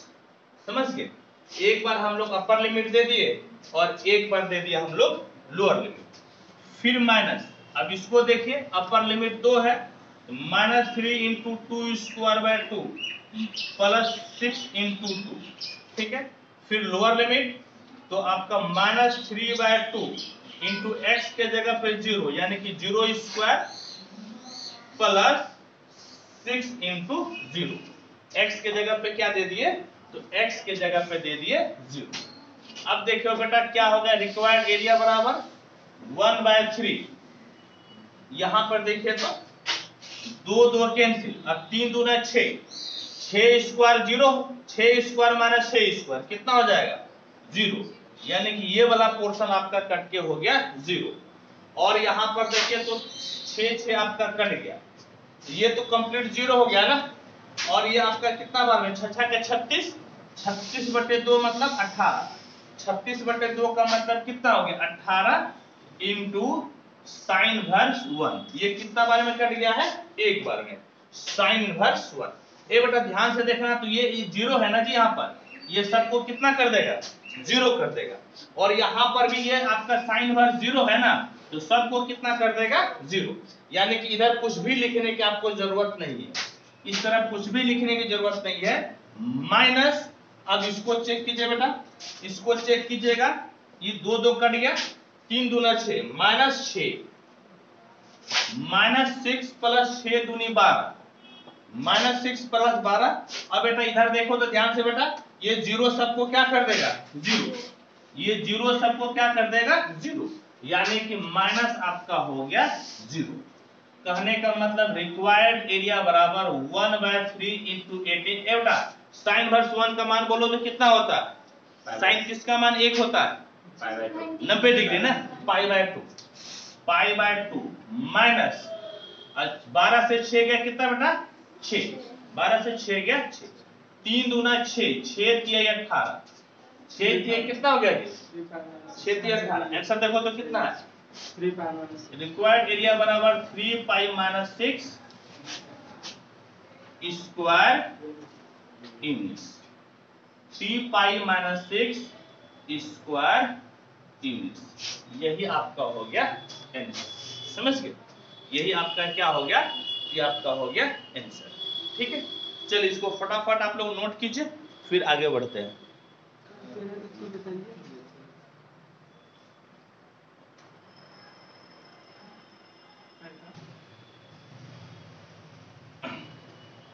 देखिए next question आपका क्या कहता है, using integration find the area of reason bounded by the triangle whose vertices are 1 0 2 2 3 2।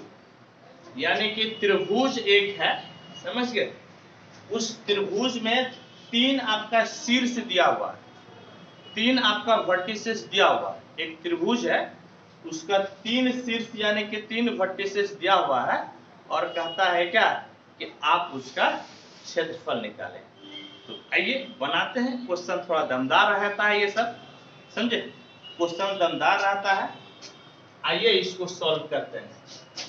इसको सॉल्व करते हैं बेटा, आप मेरे साथ लिखते भी जाइएगा। कैसे बनेगा आप ध्यान से देखिएगा, समझे? कैसे बनेगा आपको ध्यान से देखना है।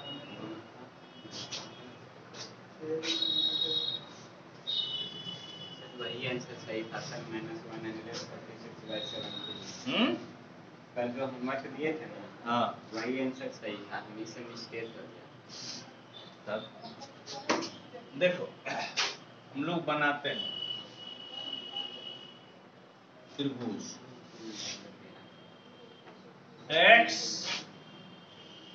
y 0 x डैश y, ठीक है? अब देखो पॉइंट लेना है, पॉइंट क्या लेना है, देखो ध्यान से, 1 2 3, इधर भी ले लो 1 2 3, ठीक? अब देखो कोऑर्डिनेट बेटा क्या क्या है, 1 0, 1 0 का मतलब क्या हो गया, ये वाला पॉइंट ना, 10 का मतलब ये पॉइंट हो गया, ठीक है। 10 का मतलब ये वाला पॉइंट हो गया, यहाँ पे लिख 10, ठीक। इसका नाम ए दे दो, ए इधर देखो। फिर 2 है, 2 x2 तो y2, x2 y2, इसका नाम दे दो बी नंबर 2, इसका नाम दे दो बी नंबर 2। अब फिर देखो तो क्या है, 3 1 है, 3 1, x3 तो y1, x3 तो y1, इसका नाम दे दो c, x3 तो y1, समझ गए, x3 तो y1। अब इससे क्या कीजिए, आप लोग एक त्रिभुज बना लीजिए।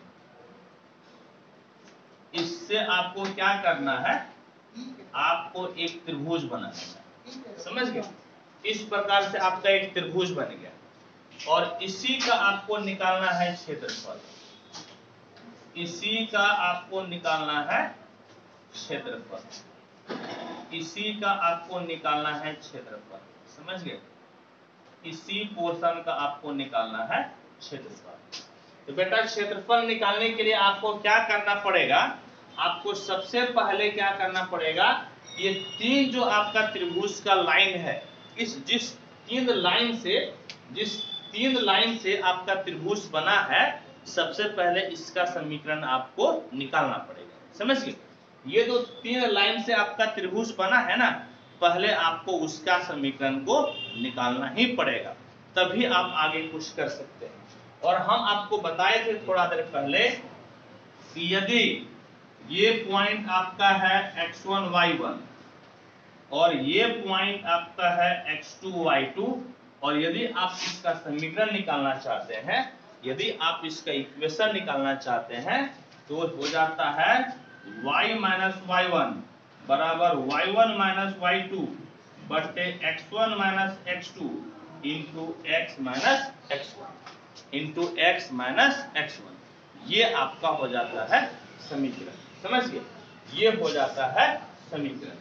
आपको क्या करना है, आपको करना क्या है, तो आपको जो है ना, सबसे पहले ए बी का समीकरण आप निकाल लीजिए।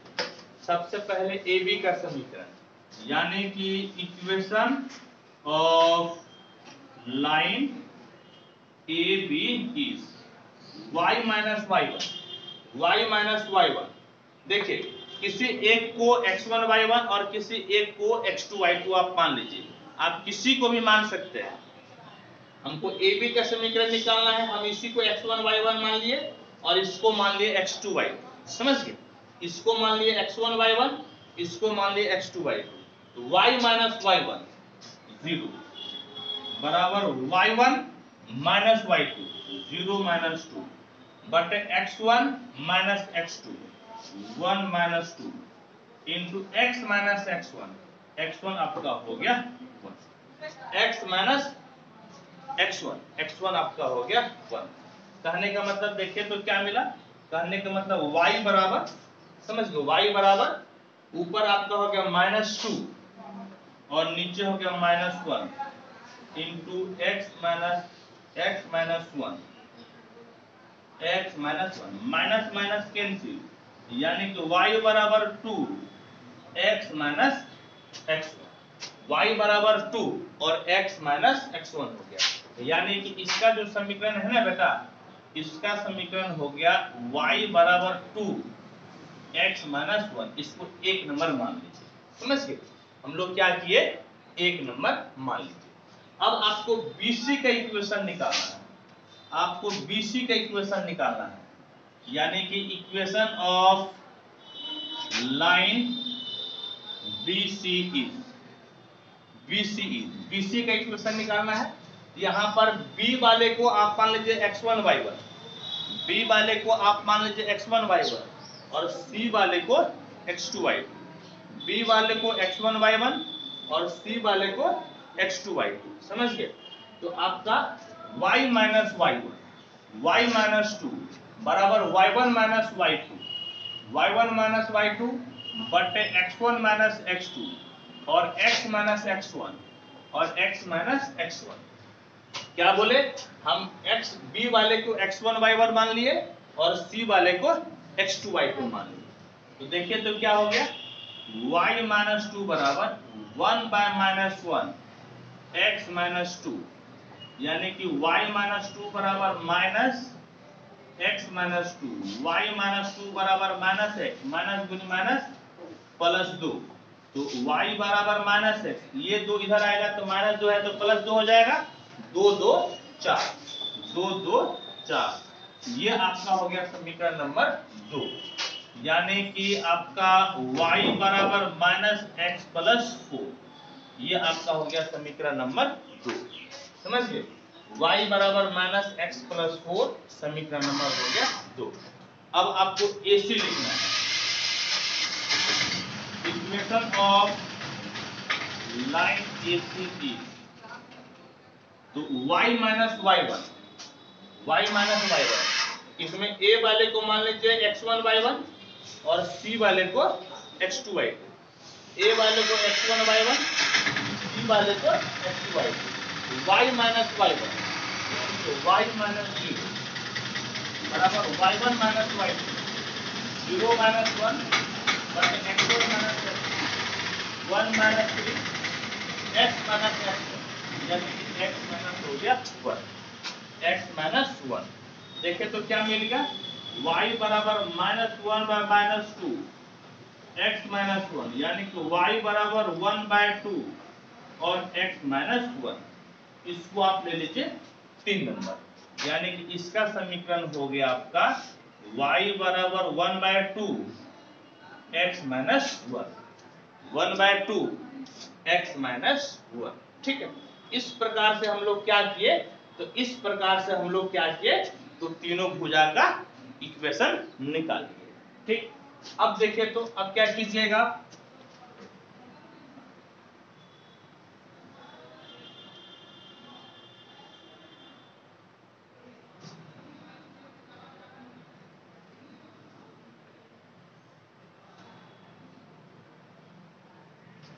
देखिए अभी फोटो की जरूरत पड़ेगी,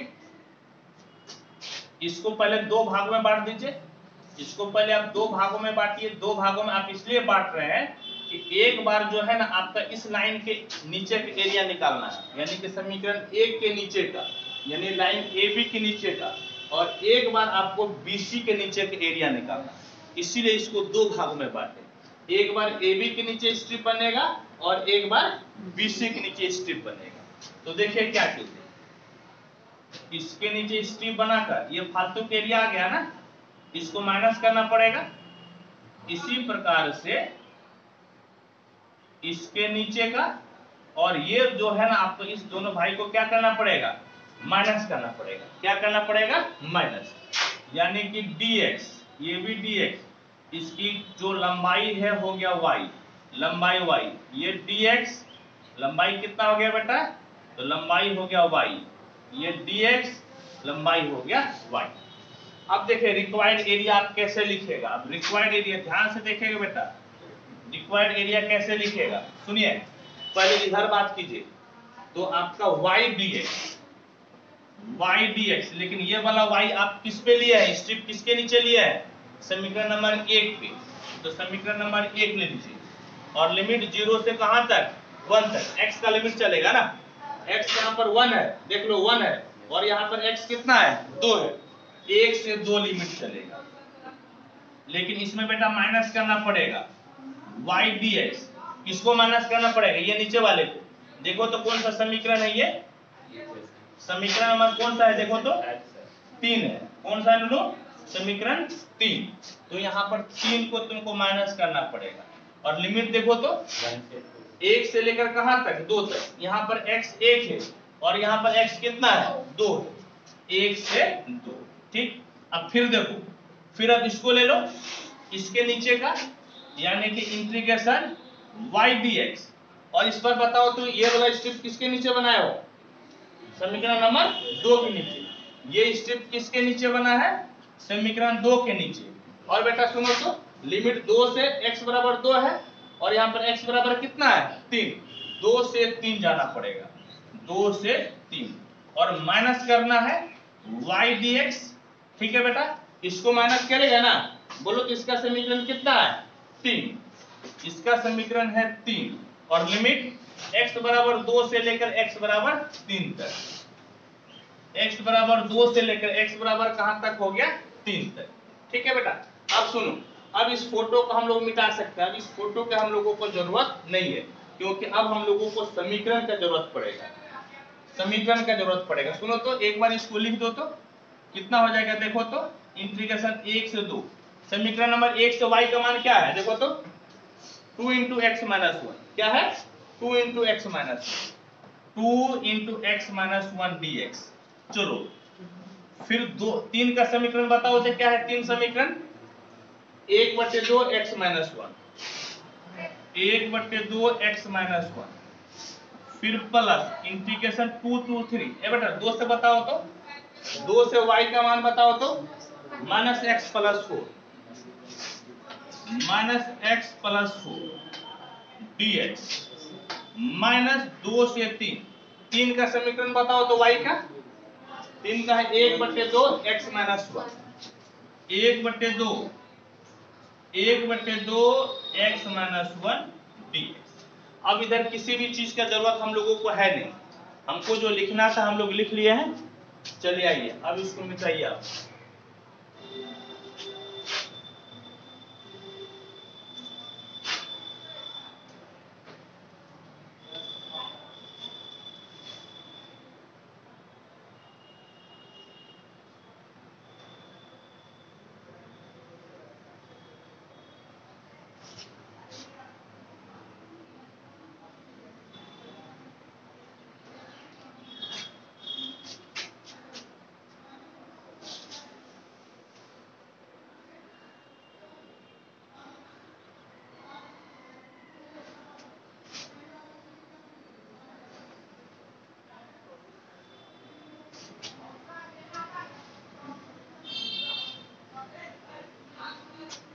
देखिए क्या होगा आपका,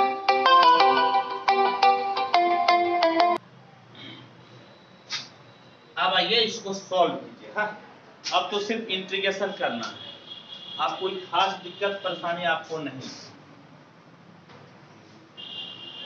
तो रिक्वायर्ड एरिया बराबर देखें तो 2 बाहर, x का integration x square by 2 minus 1 into dx, तो dx का इंटीग्रेशन x, लिमिट 1 से 2 माइनस 1/2 कांस्टेंट है बाहर, x का इंटीग्रेशन x स्क्वायर बाय 2 और 1 इंटू dx, इसका इंटीग्रेशन x, लिमिट है 1 से 2, लिमिट है 1 से 2। फिर देखें तो प्लस, यहां पर आपका माइनस x है, माइनस x का integration minus x square by 2 plus 4 का 4x, लिमिट आपका हो गया 2 से 3 और माइनस 1/2 कांस्टेंट है बाहर, x का इंटीग्रेशन हो गया x square by 2 1 into dx, dx का इंटीग्रेशन x और लिमिट हो गया 2 से 3। समझ गए, लिमिट हो गया 2 से 3। अब आइए सॉल्व कीजिए। तो पहले अपर लिमिट रखिए, 2 रखेगा 2 दूनी 4, 4/2 कितना हो जाएगा बेटा 2, और फिर यहाँ पर x के जगह 2, पहले अपर लिमिट रख दिए, फिर माइनस देकर लोअर लिमिट, x के जगह 1 स्क्वायर बाय 2 माइनस 1, ठीक, माइनस 1/2, x के जगह पे 2, 2 दूनी 4, 4/2 कितना हो गया 2, फिर x के जगह पे 2, फिर माइनस देकर लोअर लिमिट, 1 का स्क्वायर 1/2, फिर x के जगह पे 1। चलिए वेरी गुड। अब देखिए बेटा, अब ये वाला x के जगह 3, तो 3 3 9, माइनस 9/2, अब प्लस x के जगह पे 3, तो 4 3 12, फिर माइनस देकर x के जगह पे 2, तो 2 स्क्वायर कितना हो गया 4, 4/2 2, अब फिर x के जगह पे 2, तो 4 दूनी कितना हो गया 8, फिर माइनस 1/2, x के जगह पे 3, 3 3 9/2, 9/2 माइनस x के जगह पे 3, फिर माइनस लोअर लिमिट x के जगह पे 2, 2 दूनी 4, 4/2 आपका हो गया 2, माइनस आपका हो गया 2। इस प्रकार से यहां तक हम लोग आए। अब देखिए तो ये तो आपका हो गया 0, ये आपका हो गया 0, और देखें तो 1 2 है, ये वाला आपका हो गया 0।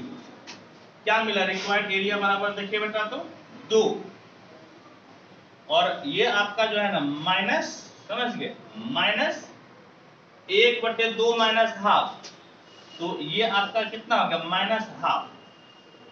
माइनस कितना हो गया बेटा? हाफ। फिर माइनस हाफ, ये तो खत्म हो गया, फिर माइनस देकर माइनस हाफ हो गया, ठीक है। फिर देखिए तो प्लस, प्लस 12 दूने कितना? 24, 12 दूने 24, 24 से आपका 9 गया, कितना हो जाएगा? 15। क्या? 24 से 9 गया 15, यानी कि 15/2, 15/2 माइनस, और 8 से 2 गया कितना जी? 6, 8 से 2 गया 6, माइनस 1/2, अब 3 दूना 6, और 9 से 6 गया 3, यानी कि 3/2 हो गया। अब इसको तोड़ दीजिए तो रिक्वायर्ड एरिया बराबर माइनस गुनी माइनस प्लस, 2 गुनी 1/2 माइनस गुनी माइनस प्लस 1/2 गुनी 1/2 प्लस 15, 6 दूनी कितना जी? 12, अब 15 से 12 गया 3, यानी कि 3/2 माइनस 3/2 दूनी कितना हो गया? 4, 3/4। अब देखिए बेटा तो अब यहाँ पे 4 ले लीजिए एलसीएम, 2 दूनी 4, 2 दूनी 4 हो गया, यहाँ तो 1 बच गया, 2 दूनी 4 2, 3 दूना 6 माइनस 3, तो 6 4 कितना जी? 10, और 10 से 4 गया 6, 6/4, यानी कि 3/2। देखो है ना सर? 3/2 है, लिखना देयरफॉर रिक्वायर्ड एरिया बराबर 3/2 स्क्वायर यूनिट्स, 3/2 स्क्वायर यूनिट्स, ठीक है। यह आपका हो गया रिक्वायर्ड एरिया। चलिए फटाफट इसको नोट कीजिए तो आप लोग तेजी से नोट कीजिए। एक और एग्जांपल है, इसको मैं बताकर इस सेशन को मैं समाप्त कर देता हूं, समझे? एक और एग्जांपल है, इसको बताकर मैं सेशन को समाप्त कर देता हूं।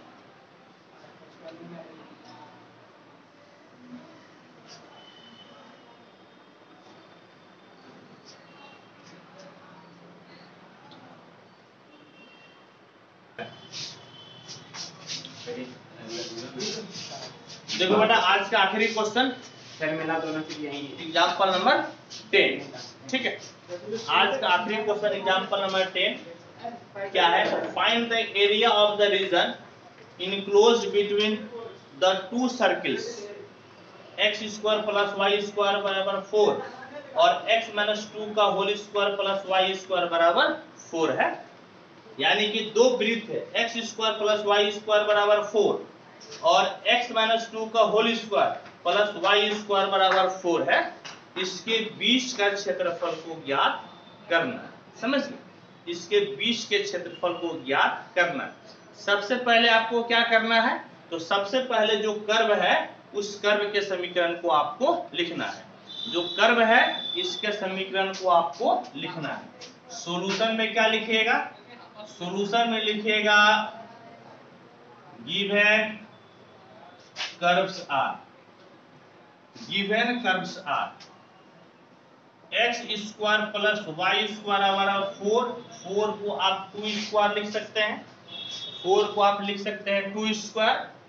फिर आपका है x - 2 का स्क्वायर प्लस y² बराबर 4, जिसको कि 2² आप लिख सकते हैं, जिसको कि 2² आप लिख सकते हैं।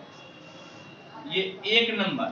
और इसको आप थोड़ा सा और बढ़िया से लिख दीजिए तो x - 2 का स्क्वायर प्लस y - 0 का स्क्वायर बराबर 2²। ये आपका हो गया 2 नंबर, समझ गए बेटा? ये वाला आपका हो गया 2 नंबर। ये आपका सर्किल है, ये भी आपका सर्किल, समझ गए?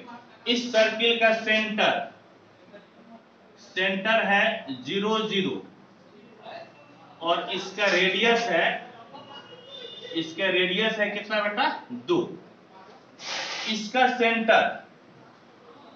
इसका सेंटर कितना है देखो तो, यहां पर 2 है और यहां पर 0, यहां पर 2 है यहां पर 0, यानी कि आपका हो गया 2 0 और रेडियस इसका कितना है, तो रेडियस आपका है 2। रेडियस कितना है, तो रेडियस है बेटा 2। समझ गए, रेडियस कितना है, तो रेडियस आपका है 2। इसी दोनों का क्या करना, इस दोनों से घिरे क्षेत्र का हम लोगों को क्षेत्रफल निकालना है। इस दोनों से घिरे क्षेत्र का क्षेत्रफल हम लोगों को निकालना है। देखिए क्या कीजिए, आपको सबसे मेन काम है फोटो को बनाना, फोटो को ट्रेस करना आपका मेन काम है। फोटो को ट्रेस करना आपका मेन काम है। यदि फोटो आपका बन गया तो समझ जाइए कि आपसे सवाल बन जाएगा, कोई दिक्कत नहीं होगी। देखिए बेटा, सबसे पहले पहला सर्किल को ट्रेस कीजिए। सेंटर है 0 0, सेंटर यही वाला है, समझ गए, और रेडियस यानी कि त्रिज्या कितना है 2 है, तो 2 त्रिज्या ले लीजिए और 2 त्रिज्या लेकर मान लीजिए कि ये आपका 2 त्रिज्या, ये आपका कितना है 2 त्रिज्या, समझ गए, ये आपका कितना है नूनू। देखिए इस वृत्त का केंद्र बिंदु 0 0 है और इसकी त्रिज्या कितना है 2, 2 त्रिज्या आप ले लीजिए, तो 2 त्रिज्या लेकर आप एक वृत्त को खींच दीजिए, केंद्र बिंदु आपका 0 0 ये हो गया, समझ गए। इस तरह से आप एक वृत्त खींच दिए। इस वृत्त का समीकरण क्या हो गया, तो x square plus y square बराबर 2 स्क्वायर, समीकरण नंबर 1। सेंटर आपका हो गया 0 0, समझ गए। और यदि यहाँ का कोऑर्डिनेट आप लिखना चाहिएगा तो यहाँ का कोऑर्डिनेट कितना हो जाएगा 0 बल्कि 2 0, यहाँ का कोऑर्डिनेट कितना हो जाएगा 2 0 हो जाएगा, क्योंकि रेडियस तो त्रिज्या आपका 2 है और x एक्सिस पर y कोऑर्डिनेट आपका होता है 0। फिर अब दूसरा देखें तो दूसरा का सेंटर है 2 0, यानी कि दूसरे वृत्त का यही केंद्र बिंदु हो गया, दूसरे वृत्त का यही केंद्र बिंदु हो गया और इसकी त्रिज्या कितना है 2, त्रिज्या 2 त्रिज्या, यानी कि यहां से यहां तक त्रिज्या हो गया, यह आपका हो गया रेडियस, और यहां से आपको सर्किल को खींचना है। तो देखिए कैसे खींचिएगा,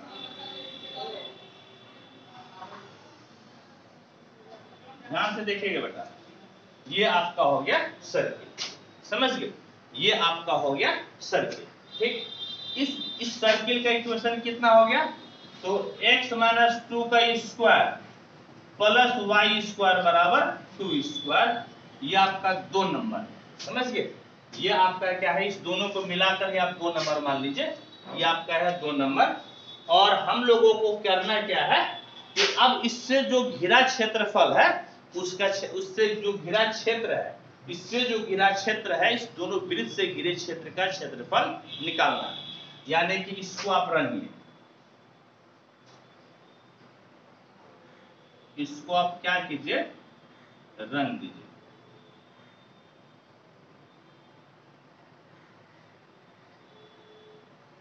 ठीक है। तो इसमें देखिए दोनों सिमेट्रिकल पार्ट है, दोनों सिमेट्रिक है, तो एक का एरिया निकालकर आप 2 से गुना कर दीजिएगा तो दोनों के एरिया निकल जाएगा, एक का एरिया निकालकर आपको गुना कर देना, समझ गए। तो देखिए क्या कीजिएगा, देखिए बाबू, एक यहाँ पर लाइन खींचकर आपको ये वाला कोऑर्डिनेट निकालना है, ये कोऑर्डिनेट आपको निकालना पड़ेगा क्योंकि ये 2 भागों में बांट रहा है। एक बार आपको इस सर्किल के नीचे स्ट्रिप बनाना है और एक बार ये सर्किल के नीचे स्ट्रिप बनाना है, यानी कि एक बार आपका सर्किल 2 के नीचे के स्ट्रिप बनाना है और एक बार सर्किल 1 के नीचे के स्ट्रिप बनाना है, और ऊपर वाले पोर्शन के एरिया निकालकर आप 2 से गुना कर दीजिएगा, आपको नीचे वाला भी मिल जाएगा।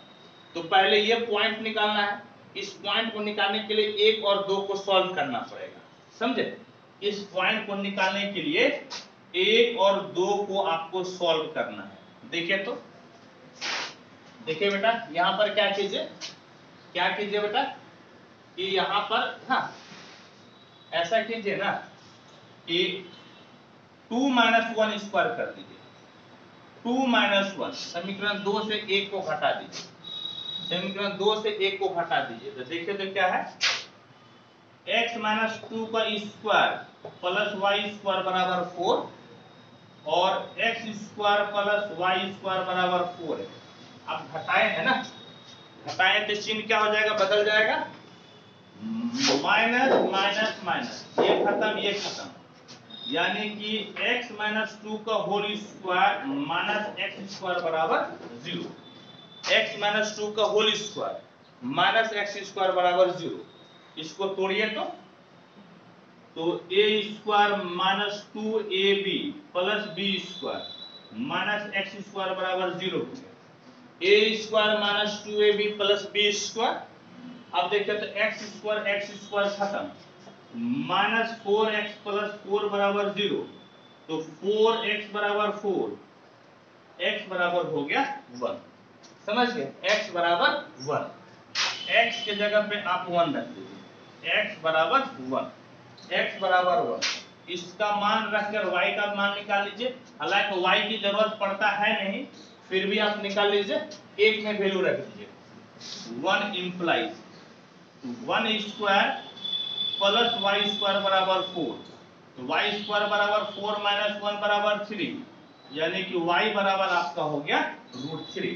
y बराबर प्लस माइनस √3, y बराबर क्या हो गया, प्लस माइनस √3, x बराबर 1, y बराबर प्लस माइनस √3, y बराबर प्लस माइनस √3, यानी कि ये ऊपर वाला आपका हो जाएगा √3 और नीचे वाला यदि कोऑर्डिनेट लिखिएगा ना q, तो 1 माइनस कितना हो जाएगा √3।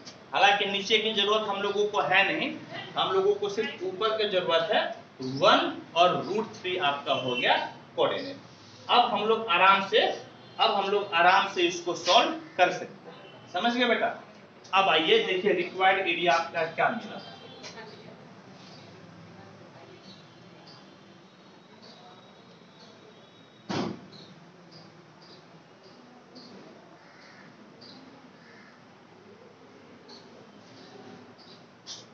रिक्वायर्ड एरिया, रिक्वायर्ड एरिया बराबर इंटीग्रेशन, सबसे पहले तो 2 से आपको गुना करना पड़ेगा y dx, और ये वाला y आप किस सर्किल पे लिए है, तो सर्किल नंबर 2 पे, सर्किल नंबर 2 पे लिया है, ठीक। और इसका लिमिट चलेगा 0 से लेकर यहाँ तक, x कोऑर्डिनेट यहाँ पर 1 है, 0 से 1 प्लस y dx, समझ गए, प्लस y dx, और ये y आपका सर्किल नंबर 1 पे 1 लिख लीजिए, और लिमिट x का लिमिट यहाँ पर 1 है और यहाँ पर x का लिमिट कितना है 2, x का लिमिट 1 है और x का लिमिट 2 है, 1 से 2, समझ गए, 1 से 2। अब आपको 1 से भी y का मान निकालना है और 2 से भी आपको y का मान निकालना पड़ेगा। अब आप पहले y का मान निकाल लीजिए, पहले 1 से निकाल लीजिएगा, 1 इंप्लाइज y स्क्वायर निकालिएगा बेटा, तो 2 स्क्वायर माइनस x स्क्वायर हो जाएगा ना, x इधर आ जाएगा, 2 स्क्वायर माइनस x स्क्वायर, यानी कि y बराबर √2 स्क्वायर माइनस x स्क्वायर। हम लोग 1 से निकाल लिए, अब 2 से आप निकाल लीजिए, 2 इंप्लाइज, यहां से बेटा निकालो तो y स्क्वायर बराबर देखो तो कितना हो जाएगा, y स्क्वायर बराबर यहाँ पर 2 स्क्वायर है लिख दो, और इसको उधर भेजो तो x - 2 का स्क्वायर, समझ गए। और इस प्रकार से y बराबर √2 स्क्वायर माइनस x - 2 का होल स्क्वायर। और अब जो है कि हम लोग इधर सब मिटा सकते हैं, अब किसी भी चीज के इधर जरूरत हम लोगों को है नहीं, हम लोग अब सिर्फ इसी से काम चला लेंगे। तो अब सब आप मिटा लीजिए,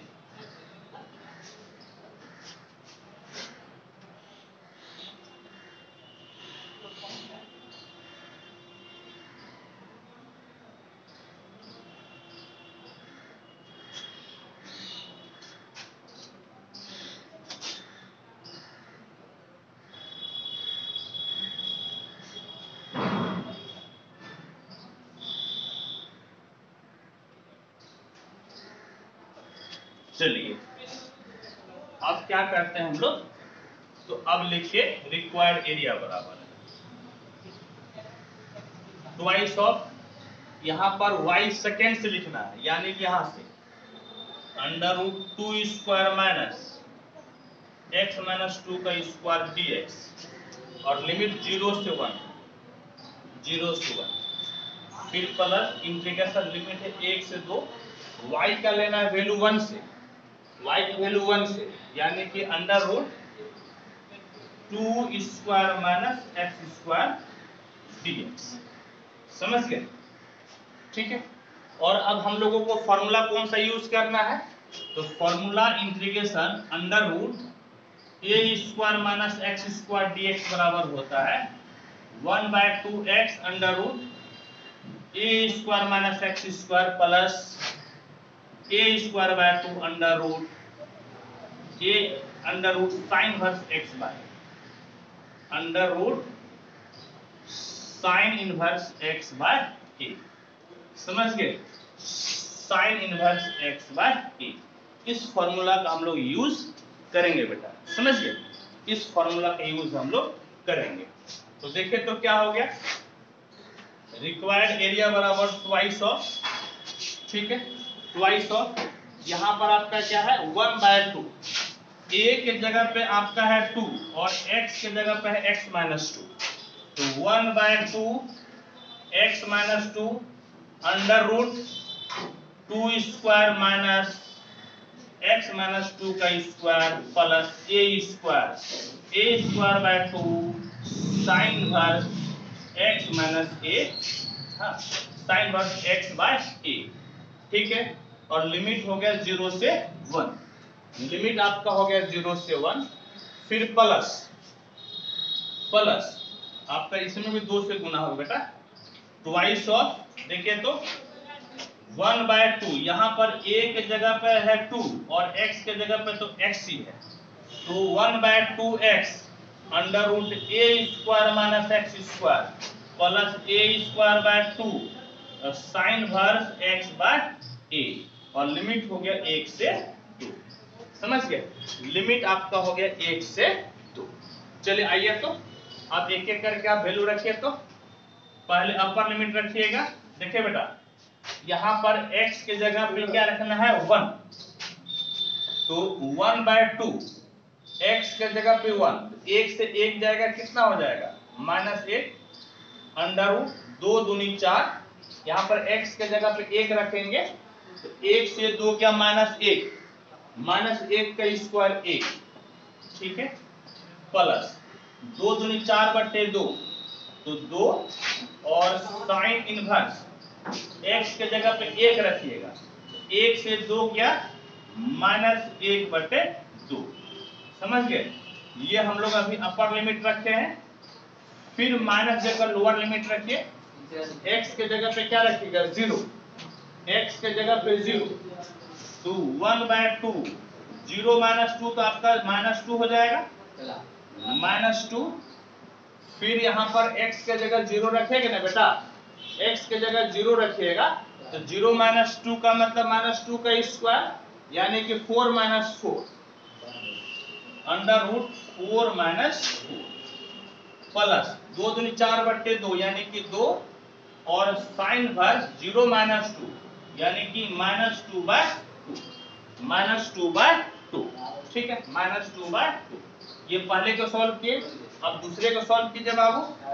प्लस ट्वाइस ऑफ 1/2 x के जगह पे 2 और यहाँ पर x के जगह 2 रख दीजिए, under root 2 square minus 2 square plus 2 दूनी 4/2, 4/2 हो गया 2 और साइन वर्स 2/2, और फिर माइनस देकर आप लिख लीजिए लोअर लिमिट 1/2 x के जगह पे 1 under root 2 square minus 1 square, ये 2 और साइन इनवर्स 1/2। ठीक है, इस तरह से हम लोग लिख दिए लोअर लिमिट। चलिए ठीक है, अब इसको सॉल्व करते हैं। ये लास्ट क्वेश्चन है आपका, ये लास्ट है बेटा।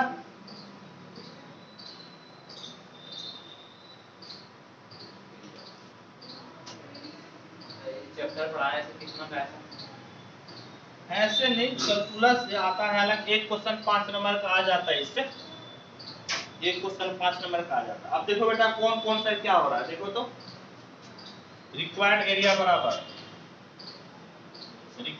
बराबर ट्वाइस ऑफ, ये देखो बेटा -1/2 -1/2 और 4 से 1 गया 3 यानी कि √3 प्लस ये 2 तो 2 लिख दो, ठीक है। अच्छा एक बात बताइए कि साइन इनवर्स माइनस हाफ कितना होता है, साइन इनवर्स माइनस हाफ, समझ गए। साइन इनवर्स माइनस हाफ कितना होगा बेटा, साइन इनवर्स माइनस हाफ, समझ गए।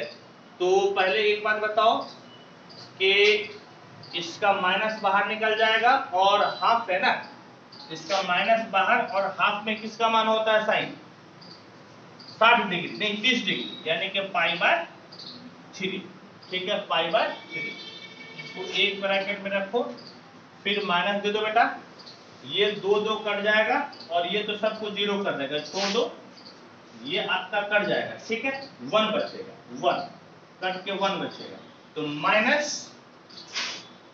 माइनस आपका क्या हो गया 2 और साइन इनवर्स -1, तो उसका माइनस बाहर और साइन ए किसका मान होता है π/2 का, तो π/2, समझ गए, π/ आपका हो गया 2।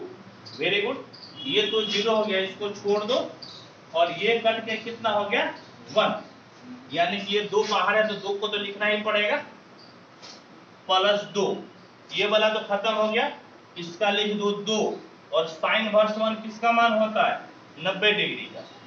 फिर देखो तो माइनस मछली ब्रैकेट 1/2, तो 1/2 लिख दो बेटा, और 2 स्क्वायर 4, 4 से 1 गया 3, √3 और उधर प्लस देकर आपका हो गया 2 और साइन इनवर्स हाफ, साइन किसका मान हाफ होता है, साइन होता है 30 डिग्री, यानी कि π/6, 30 डिग्री, यहाँ पर भी π/6 ना होगा, 30 डिग्री है ना, π/6। अब देखिए तो कितना हो गया, यानी कि रिक्वायर्ड एरिया बराबर ट्वाइस ऑफ -√3/2, अब माइनस ये कितना बार में कटेगा 3 बार में, -π/3, ठीक है, -π/3। और देखो बेटा यहाँ पर क्या हो गया, माइनस गुनी माइनस प्लस, ये 2 2 कैंसिल, पाई हो गया, ठीक है, प्लस ये 2 2 cancel, plus twice of pi, minus यहाँ पे देखो तो √3/2 हो गया और ये 3 बार में कट जाएगा, समझ गए, 3 बार में कट जाएगा, तो -π/3, क्योंकि बाहर माइनस है ना, तो -π/3। अब इसको आप तोड़ दीजिए, अब इधर मिटाइए आप और देखिए तो आंसर क्या आता है।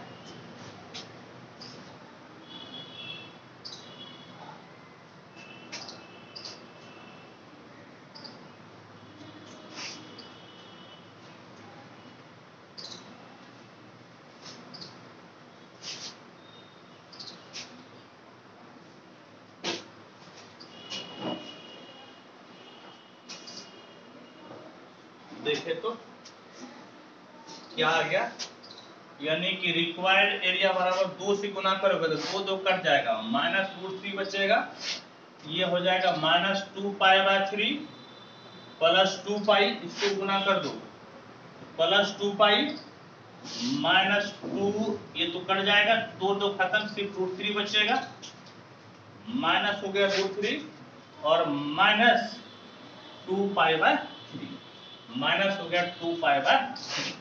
तो रिक्वायर्ड एरिया क्या बच गया बेटा, -√3 -√3 -2√3 -2π/3 और -2π/3 -4π/3 और 2π, ये कितना हो गया 4π, यानी कि रिक्वायर्ड एरिया हो गया -2√3, 4 से 12, समझ गए बेटा, 4 से 12, 12 से 4 गया 8 प्लस 8π/3, कहने का मतलब है 8π/3 -2√3, आंसर मिलाइए तो आंसर जो है 8π/3 - 2√3 बिल्कुल सही है। यही आपका हो गया स्क्वायर यूनिट, समझ गए? यही आपका हो गया एरिया। हाँ, ये थोड़ा बड़ा गया क्या कीजिएगा, सब क्वेश्चन आसान नहीं होता है, कुछ क्वेश्चन थोड़ा टफ होता है और हम लोगों को हल्का भारी हर प्रकार के क्वेश्चन को बनाना, ठीक है? तो आज मैं सारा एग्जांपल आप लोगों को बता दिया और अब बेटा अगले क्लास में हम लोग एक्सरसाइज 8.2 में 7 क्वेश्चन है और हर एक क्वेश्चन को हम लोग सॉल्व करेंगे, ठीक है बेटा? चलिए, थैंक यू, धन्यवाद।